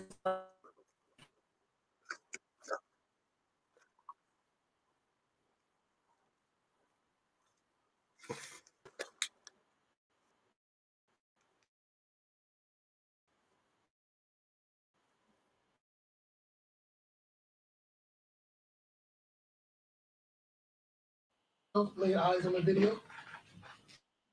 Have I looked at the video? No. I have not viewed the video, nor do I wish to view the video, nor should anyone else view.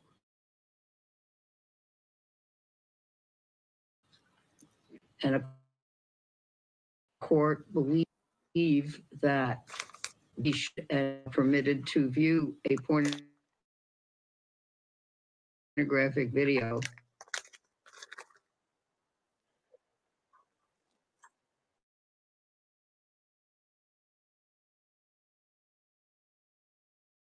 end up being evidence in the case, and we do not. I'm so sorry about this. Any such video, if we have it, I will any tomorrow other morning. person, because we do not think it is permitted under the law. Gloria, Elizabeth Blackmaster from CNN. Would you please speak up? It's hard to hear you. Yeah, sorry, I'm here and a bit short. In the complaint, you noted about this video in November 2023. That is around the time of the first public lawsuit, at least, against Sean Combs from his ex-girlfriend, Cassie. I'm curious how you and your client learned about the existence of this video. You're saying that this incident is alleged to have occurred about the time of another lawsuit having been filed? I'm sorry. I can't understand your question. This alleged occurred in 2000, but your client exists more than 20 years.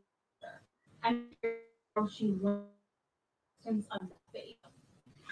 Yeah, we have. So the question is, she alleges that the incident took place in 2001, but you are saying that it is in the complaint that was filed that she learned about it in 2022. And then the question is, how did she learn about it? We have no to that question. Has Diddy reached out to your client? Question is, has Diddy out? We will not comment on that either. Lorena, would you be able to share a little bit of her background? Where did she come or what did you do? Can you give us some details about your client? For details about where she came from or what she does. Or if you knowledge hazards. So is the question, has it? Like this internet is doing my head tonight.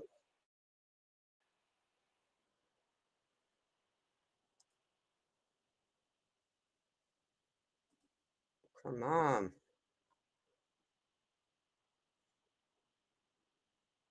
After. Right. I'm so sorry about this. My internet is fluctuating from 1 bar to 2 bar.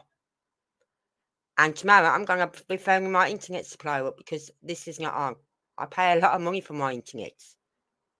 I don't care what time of day or what time of night it is. I want a good internet service.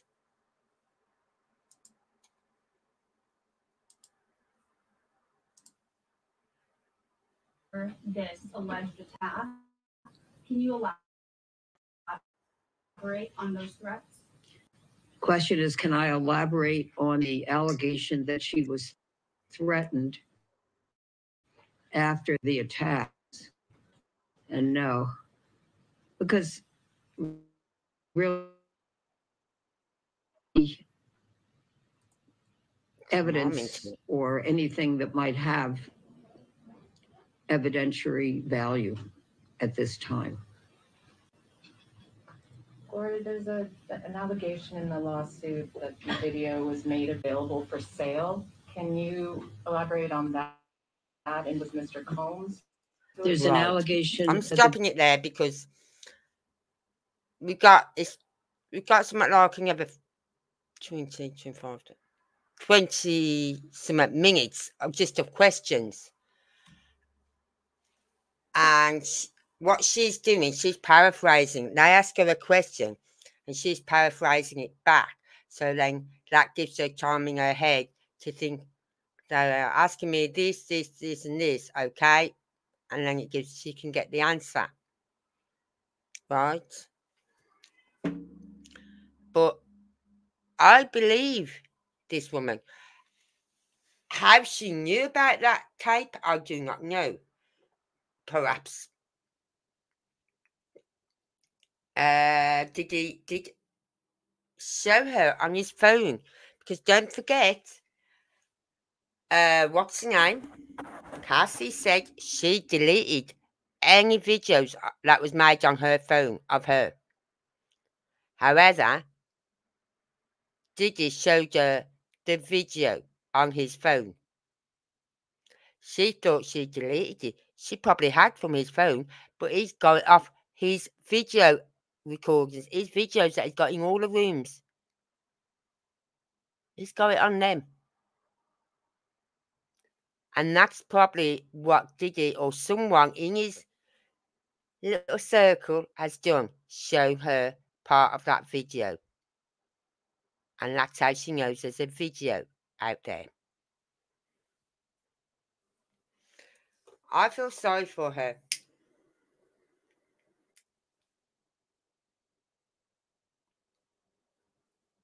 I really do. And as for the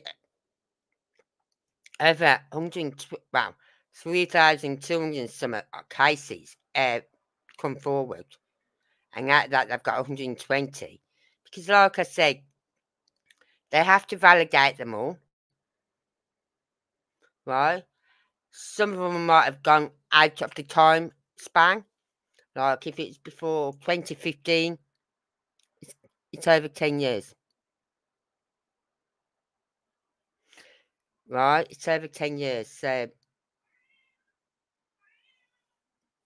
some of them might be 2012, 2001. This is what I can't understand, is how can she be putting this claim in now, 20 years later, right? And yet, in that other lawyer, he's only took on 120 cases, because unless they're looking at the rest of the cases, they might just be looking at the other cases now. Because surely the time limit is gone. You know what I mean? First is 20 years old. Surely that time limit has died off, killed it, for her to make any prosecution. I don't know how it works in the USA. I do know that they do, I have heard there's like a time span, depending on the case, the charge, right? So, we'll have to see. Let's see if any more of those cases that came forward are picked up on. Because that was a lot of people to come forward, and that's a lot of people to check out. Check the validity, have they got pictures, dates, times, you name it, you know what I mean? Have they got any, what do we call it on the YouTube? Any receipts? Have they got the receipts?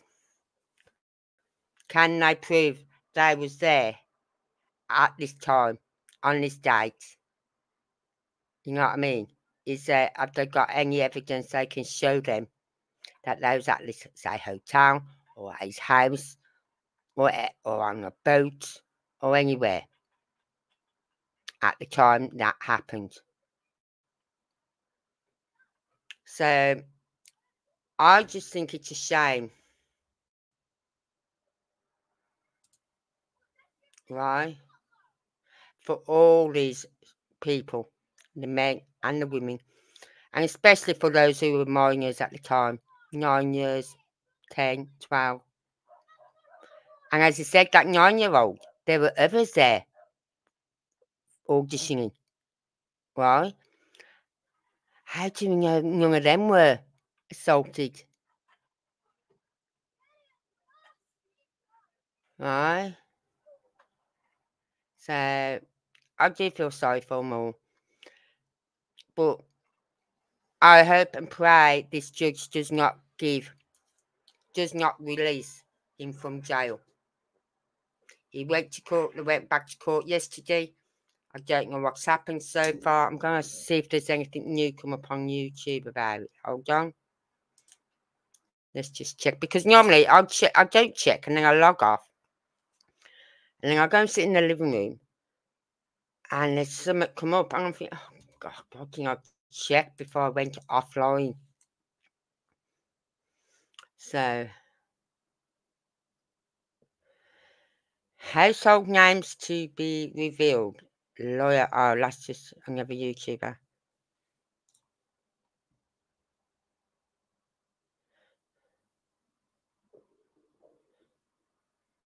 What's this one?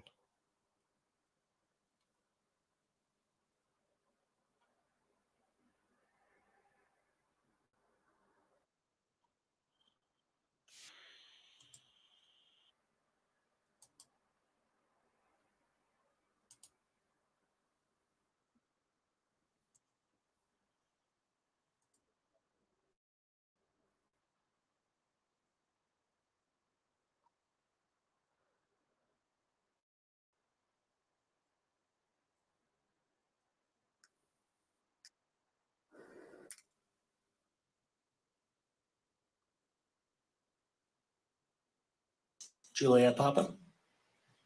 Hi, good morning from 1010 Wins. Any indication that some of the women or victims here were imprisoned in his residences, and did he have locations where he kept them, and were not allowed to leave? And also, he's indicted here, although there were searches and raids in LA, Miami. Why in New York? Well, I'm biased. I'm the U.S. Attorney in the Southern District of New York. I think that we have an outstanding track record of bringing some of the most impactful, sprawling, complex, difficult sex trafficking, human trafficking, labor trafficking, you name it. The Southern District of New York can do it. And so we're very proud of that. And so the scope and complexity of this investigation isn't something that we ran from. It's something that we embrace, and we will continue to do that. As to your question about whether he imprisoned anyone, all I can say is that, I mentioned this March 2016 incident where something was caught on video where a victim was attempting to flee, and there was violence that was associated with it. Was that at the residence or a hotel? That was at a hotel. Matthew Lee, Inner City Press. Thanks a lot. Does your office intend to seek remand, or are you reaching a bail package? And if you're willing, how would you contrast this with the R. Kelly case in EDNY in terms of the elements? Thanks. So we will be seeking detention. We have filed a letter laying out our reasoning for seeking pretrial detention. I'm not going to be able to expand beyond what's in the letter, but it contains all of the reasoning, and it contains the law as well. There is a presumption of detention in a case like this, and we think that's warranted. John Anise, New York Daily News. Thank you. I was hoping to get some more detail about the searches of his residence, the guns, the cases of lubricant, and the videos. Where were they found amongst his residence? Were they all scattered around the houses in one place? So I kind of wanted to just get a better picture of how that stuff was found. Well, look, I think that some of the details that you're seeking are in the detention letter. So, for instance, some of the AR-15s, 2 of the 3 DeFace AR-15s were found in his bedroom closet in Miami, broken down into parts along with magazines with ammunition loaded in them. So some of that detail is in the detention letter. Yeah, we looked at that detention letter last night, and I put it online. Ben Kochman, Post. Hey, thanks for doing this. Your office was the office that had been prosecuting Jeffrey Epstein before he died in custody. I have not read your detention memo yet. It's the first thing I'm going to do after this ends. But does the memo address, or is your office concerned with Holmes's safety in custody, given what happened with Epstein? So we are concerned with anyone's safety whenever they are detained prior to trial. It's part of our obligations to keep people safe as well. It's part of the criminal justice system. So, but I do not draw any sort of connection between Jeffrey Epstein's suicide and what may or may not happen to any other defendant while they are detained pre-trial. And of course, the decision whether to detain the defendant will be up to a judge. Our position is that pretrial detention is warranted under the law and based on the facts of this case. And I'll leave it at that. Are some of the prosecutors on this case some of the same prosecutors that had been handling that or that worked on the Maxwell case? So I'm not going to get into the staffing. I will say that this team, this group of AUSAs, this incredible group has been working on this case around the clock, and they've had their hands full. Next question. What's the Maxwell case got to do with Diddy Combs case? Right? Two separate cases. What he did was despicable, and what Diddy's done, as being alleged to have done, is despicable as well. But are two separate cases. And I can assure you, when this case is over and done with, there'll be another one. And when that case is over and done with, there'll be others. There's more out there. There's more of these sick, vile human beings out there. Gus Rosendale, NBC News. Good morning, sir. Combs' attorney said that his client has been cooperative with investigators. He said that this morning. I was wondering if you would have a reaction to that. I think this is an old... I think that was an old recording because it was literally telling us the same as what I've already heard and what we've read in that detention letter.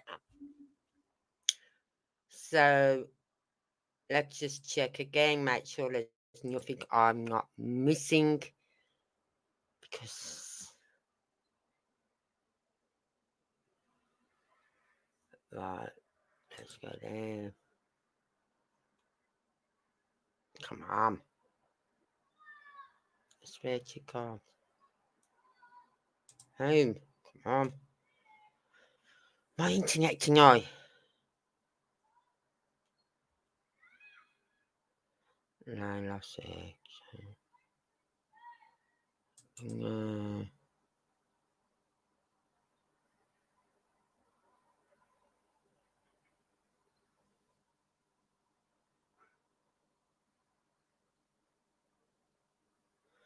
No.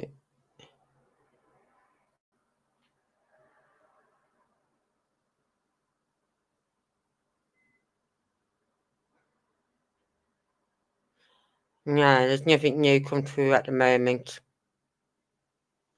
Nick. So, I don't know what your views are. Oh, hold on. Hold on. I don't know what your views are on this case. I just feel sickened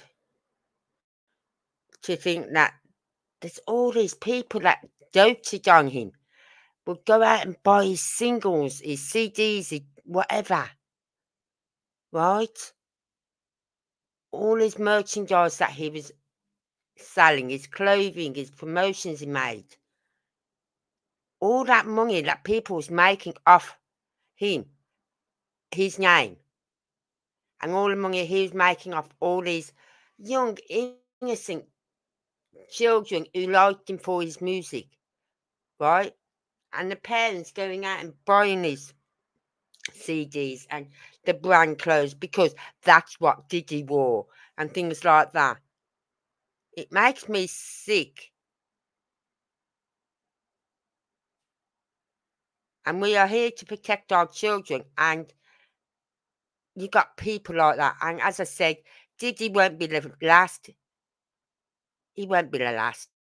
There'll be others after him. I've heard something about another rapper, another hip-hop person His name's been mentioned quite a lot. And I'll tell you who to watch. I don't know a full name. Hang on, I'll see if I can pull it up. A full name. I swear to God,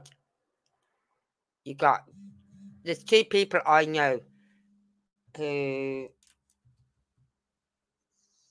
Jaguar Wright. That's Jaguar. WRIGH 2. Watch some of her videos. I swear to God, I've been watching a lot of hers. And she rips into everyone. She's not scared. She's not scared by anyone. Right? And then you got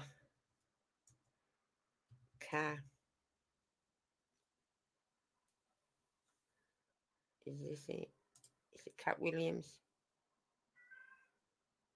Yeah, Cat Williams. Right? Now these two people, even oh my God, I wish I'd written these names down. Even there's been so many artists and people out there telling the world about Diddy for years. There's a woman who got sacked from her job. She was on TV. Wendy, her name was. I can't think of her name. Full name, Wendy. She's on an American TV channel. And she got sacked because of what she said about Diddy. Her career was ruined by him because she spoke. And now, what she said about him all those years back is now coming out and is now being shown as truth. Are they going to apologise to this woman who they sacked? Because, oh no, Diddy got in touch with, by his lawyers, got in touch with this TV company and said, sack her. Otherwise we'll sue you or whatever. So they've sacked her because of what she was saying about Diddy all those years ago. Cat has been saying it. Cat Williams. Jaguar. She's been saying it. They've all been saying this about him. And no one wanted to know. I didn't know because I'm not into all this celebrity. This is why I said when I looked at this case, I had to separate the celebrity bit from it. Put that to one side and look on the criminal side of the pardon me, on the criminal side of the case. Like the charges that was coming, like the sex trafficking, the oh God. I hate it when my mind goes blank. The racketeering. Right? And when I first heard about this case many months ago, I thought, oh, it's just the racketeering. Right? I didn't know about the sex trafficking. I just heard about the racketeering. So I thought, okay. And then this is when they did the raid on the house, on his houses. And then no one else is really talking about it on YouTube. And I only watch YouTube. I don't watch anything else.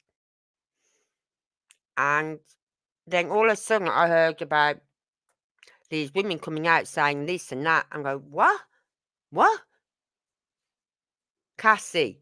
That was it. Cassie was the first one. And then that woman who we just listened to. Thalia. Her. And I'm thinking, what the hell? What is going on? How was this allowed to go on for so long? And I agree with what they say. It's not, why didn't they come forward sooner? Right? You shouldn't be looking on cases like that. Why didn't they come sooner? Because obviously there's been intimidation and threats and everything thrown at them. Yeah? Not to say nothing. They've got people who work for him. Don't say nothing, you'll lose your job. They can't afford to lose the job, especially in today's way, especially since 2020. No one can afford to lose a job because since 2020, when everyone was put in lockdown and shops were closed and pubs were closed, and the businesses have just not recovered. Right? So if you've got a job, you hang on to your job. So there's that being there. So this is why a lot of people who work for him have probably not come forward and said anything because they can't afford to. And then you've got these people that who work for him who are enabling him by doing the running around for him, arranging the hotels, arranging the women, the men, the drugs, the alcohol, the linging, you name it. All those people work for him. They knew what was going on, but said nothing. And even when anyone mentioned it to that KK, his side hand, that's just Sean. You know what Sean's like.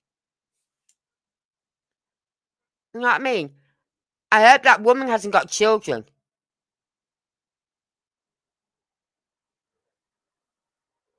Because if she's going to say, well, you know what he's like, that's just Sean. I'd smack her one.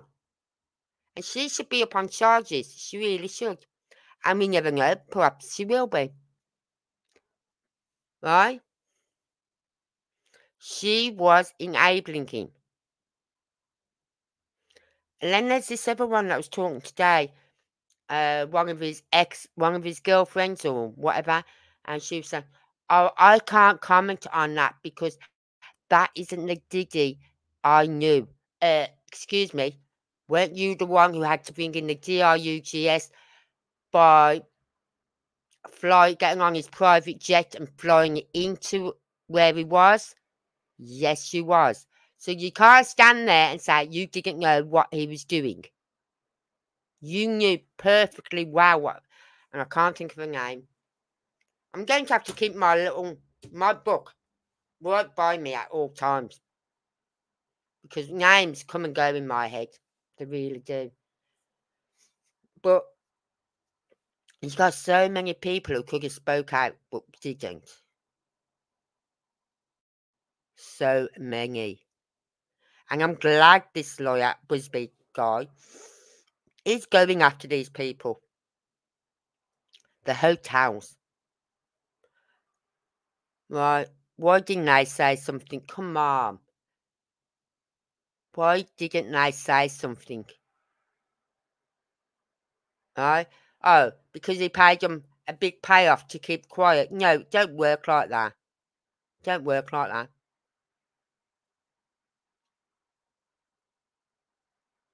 And I just said, sorry, no, it's not working. I'm not keeping quiet on this. This is my hotel. I'm not having that going on in my hotel. Because all these men and women they was bringing into these freak-off parties were being brought in the back way. You're not going to have all these men and women walking in the main entrance of these hotels, are you? Oh, no, they're going to be brought in the back way and brought up in the lifts. Right? The lifts that the staff would use.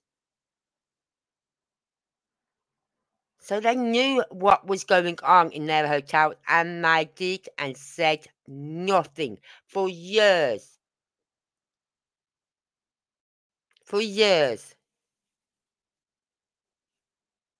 So I hope he does go after all these hotels because they're just at fault for not saying nothing. And that one hotel can't turn around and say, well, it's new ownership now. We wasn't the owners at the time that happened.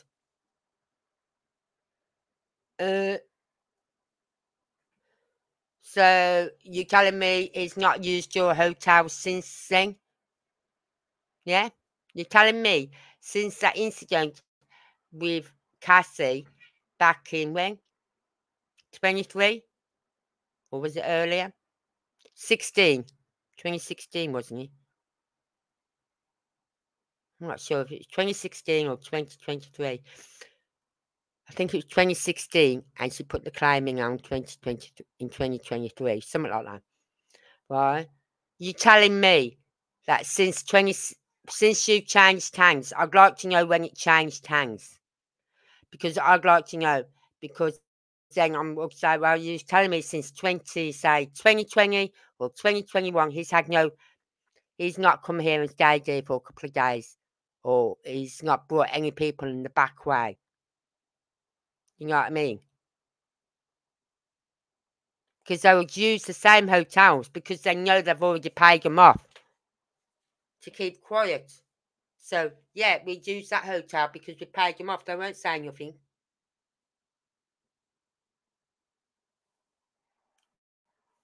And as for when a lot of these people have gone up and put reporting with law enforcement, and law enforcement have done nothing, shame on you. Shame on that law enforcement for not doing something about this. Shame on them. I don't care if you undermanned, not got enough money, not got the resources. This is a person's life we are talking about. So shame on them. Shame on those in the hotel, the businesses, everyone. Shame on them for not speaking out. I hope they are quaking in their flipping boots. Are we going to be pulled up on this? Are we going to be questioned by the FBI? Are we going? You know what I mean? We could lose our business. We could lose our jobs over this. I hope they do lose their businesses. I hope they do lose their jobs. Because shame on them for not doing nothing. I'm fed up of a wall being put up in front of victims, survivors, to stop them from doing anything. I'm fed up to my back teeth with it. Yeah, I'm angry. I'm angry, okay? Because cases like this make me sick. Not just children, or women, or men. You know what I mean? It's people that said nothing. They are just as bad as he is. And all those people attending the parties, the after party, not the party, right? The after party. I hope they get named and shamed. Because they was there, they stayed for that one reason. They knew what went on at those after parties. Right? They knew what was happening. That's why they stayed on. That's why they didn't say nothing about these freak-off parties that Diddy had. Because they didn't want the parties to stop. So shame on them. And don't let them sit out. It will grind my teeth to the point where I would want to put my hand through the TV screen if I see any of these people. Well, yeah, we was at these freak-off parties, but we didn't join in. We didn't join in. I swear to God, if I hear anyone say that, I will smack. I'll be likely. I'd have to walk out my living room because I will put my fist through the TV. I really would. I don't care if you participated or not. If you was there, you knew what was going on, and you said and did nothing.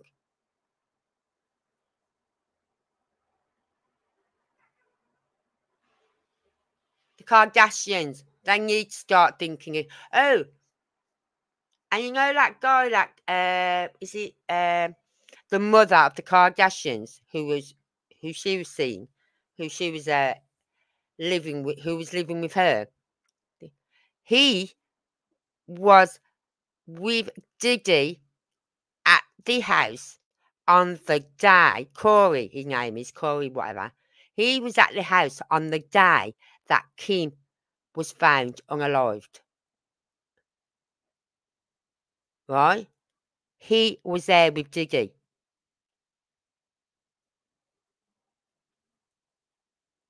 And you know what came to my head? I thought, you know what, you're so hypocritical, that family. You had a husband who died. Sadly, I'm sorry to say, yes, he did. But this husband went up and defended OJ. Defended him. And what did his wife say at the time? She had a big fallout with him over it. Because she was all for the victim. She wasn't for OJ. And then, sadly, her husband dies of, I don't know, cancer or whatever. She then marries that other guy who then went transgender. Right?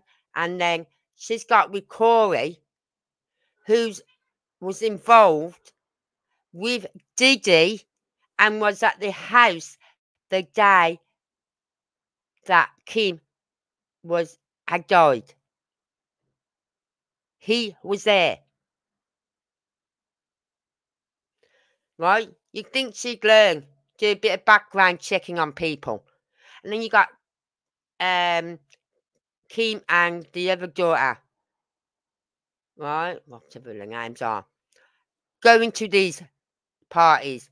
You got the one talking about how she'd been at the party and there's people walking around naked, and she said, and you give like that to one of her friends, right?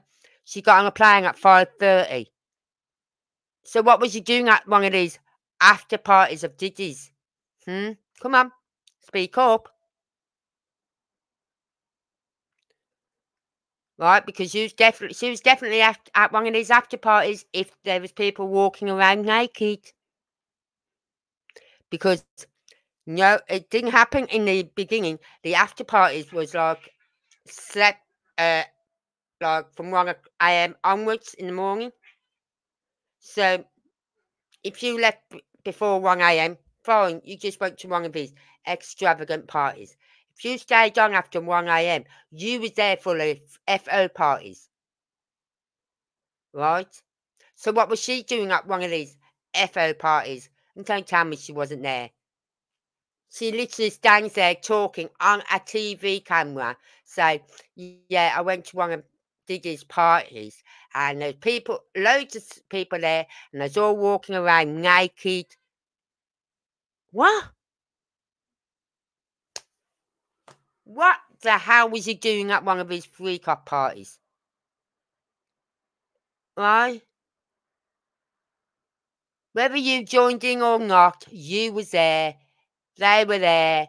They knew what was going on.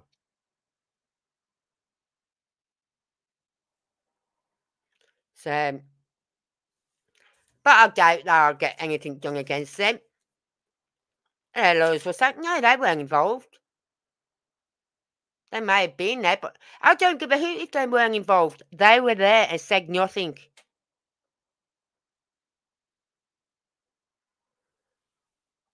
So, and I hope to God they do go after all of them.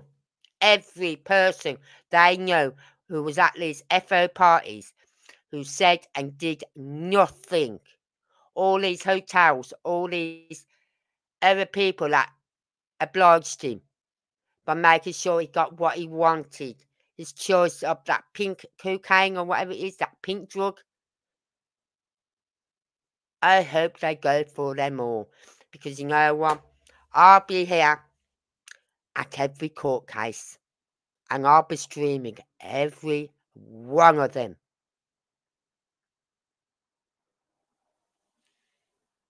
Because this case is just, I've got one more case. Well, there's a few cases I'm waiting on going to court for their trials. But we don't know yet when they could be. Could be a while yet, could be another year or so before they get to court. So we'll see.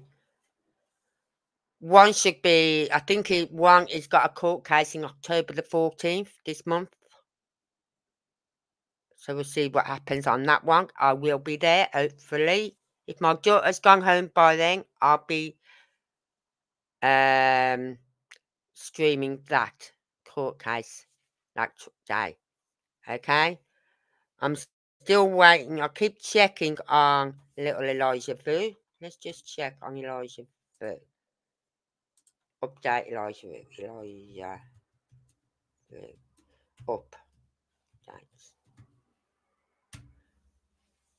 Because now he was body. They aren't speak same. Okay. We've got that one.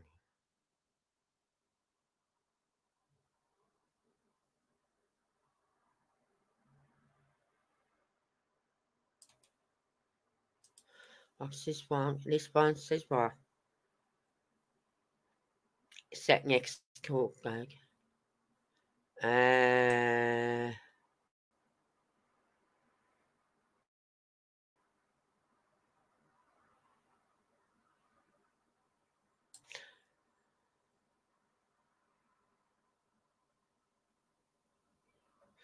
No new US drug charges have been filed. Why haven't I filed them?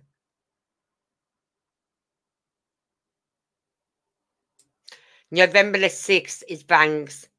This is for Elijah Vu.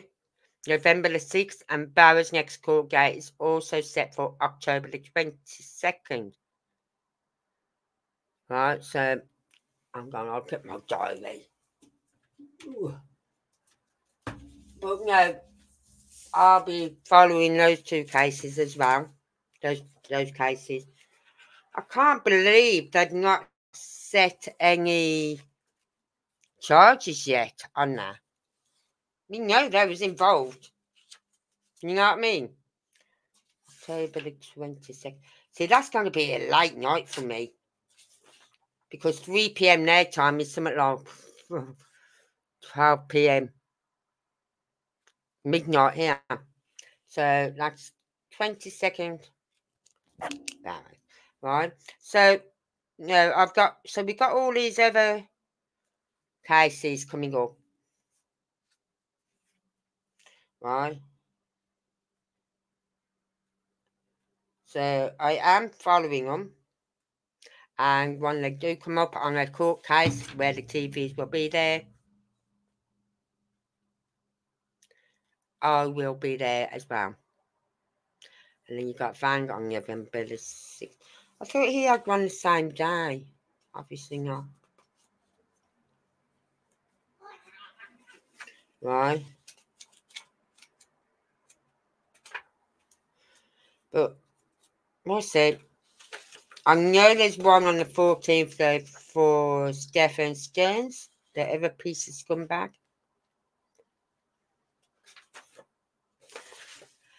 So, rank. Get on the right range.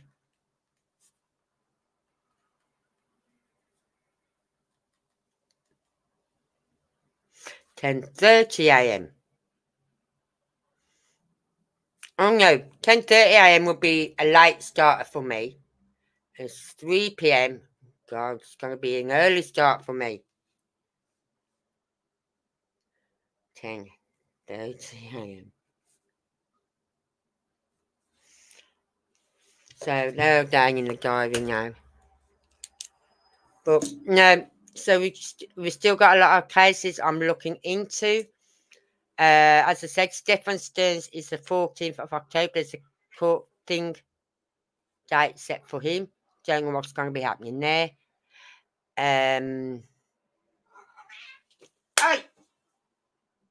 He's picking on who? Right.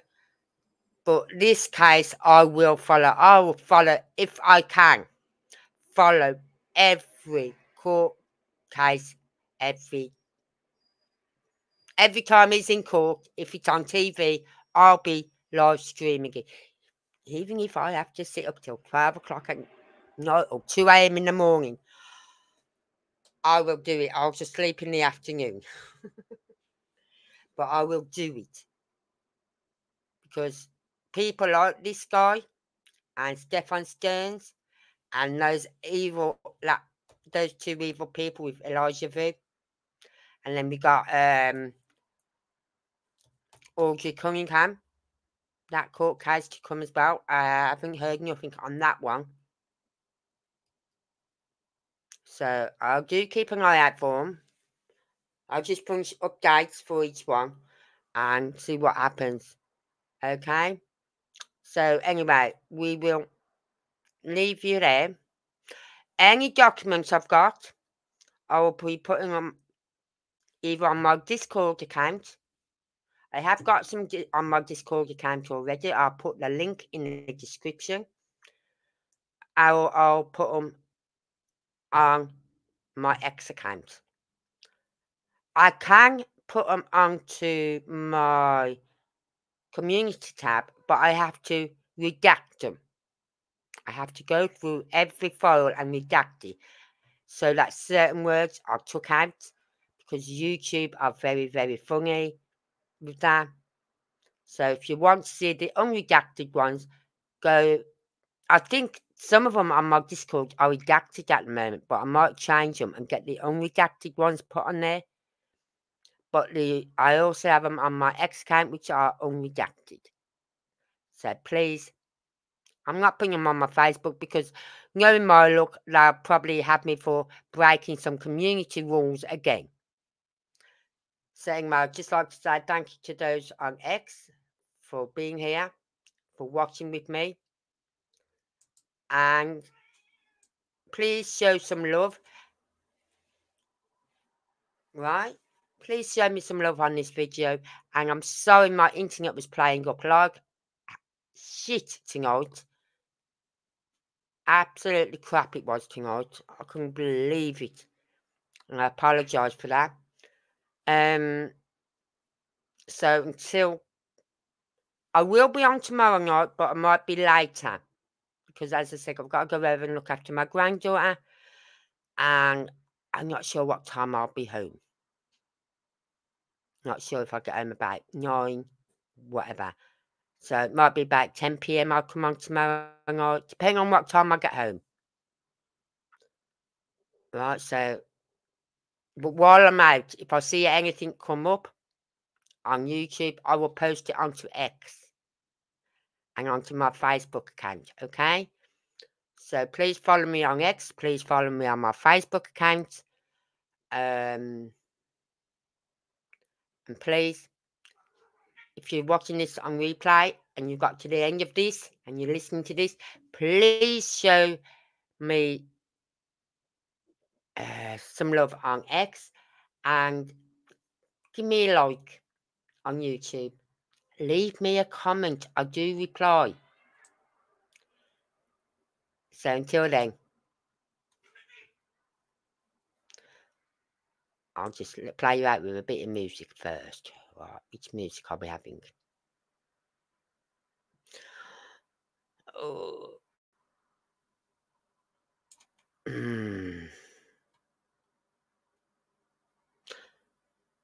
I'll have that one. Oh, come on.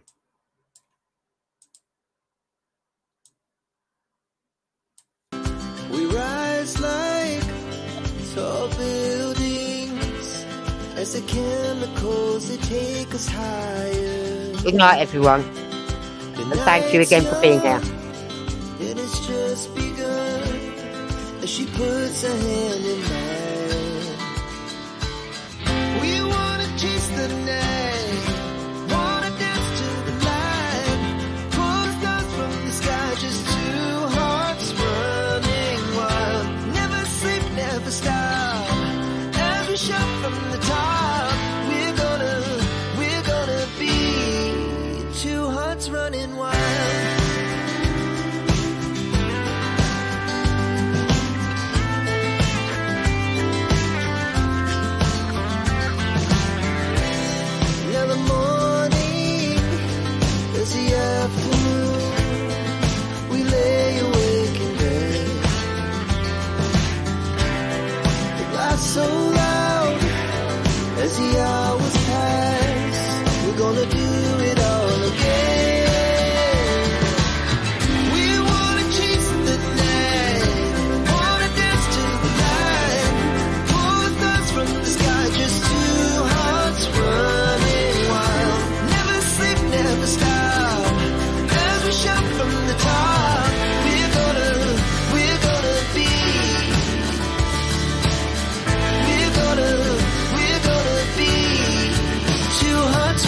run.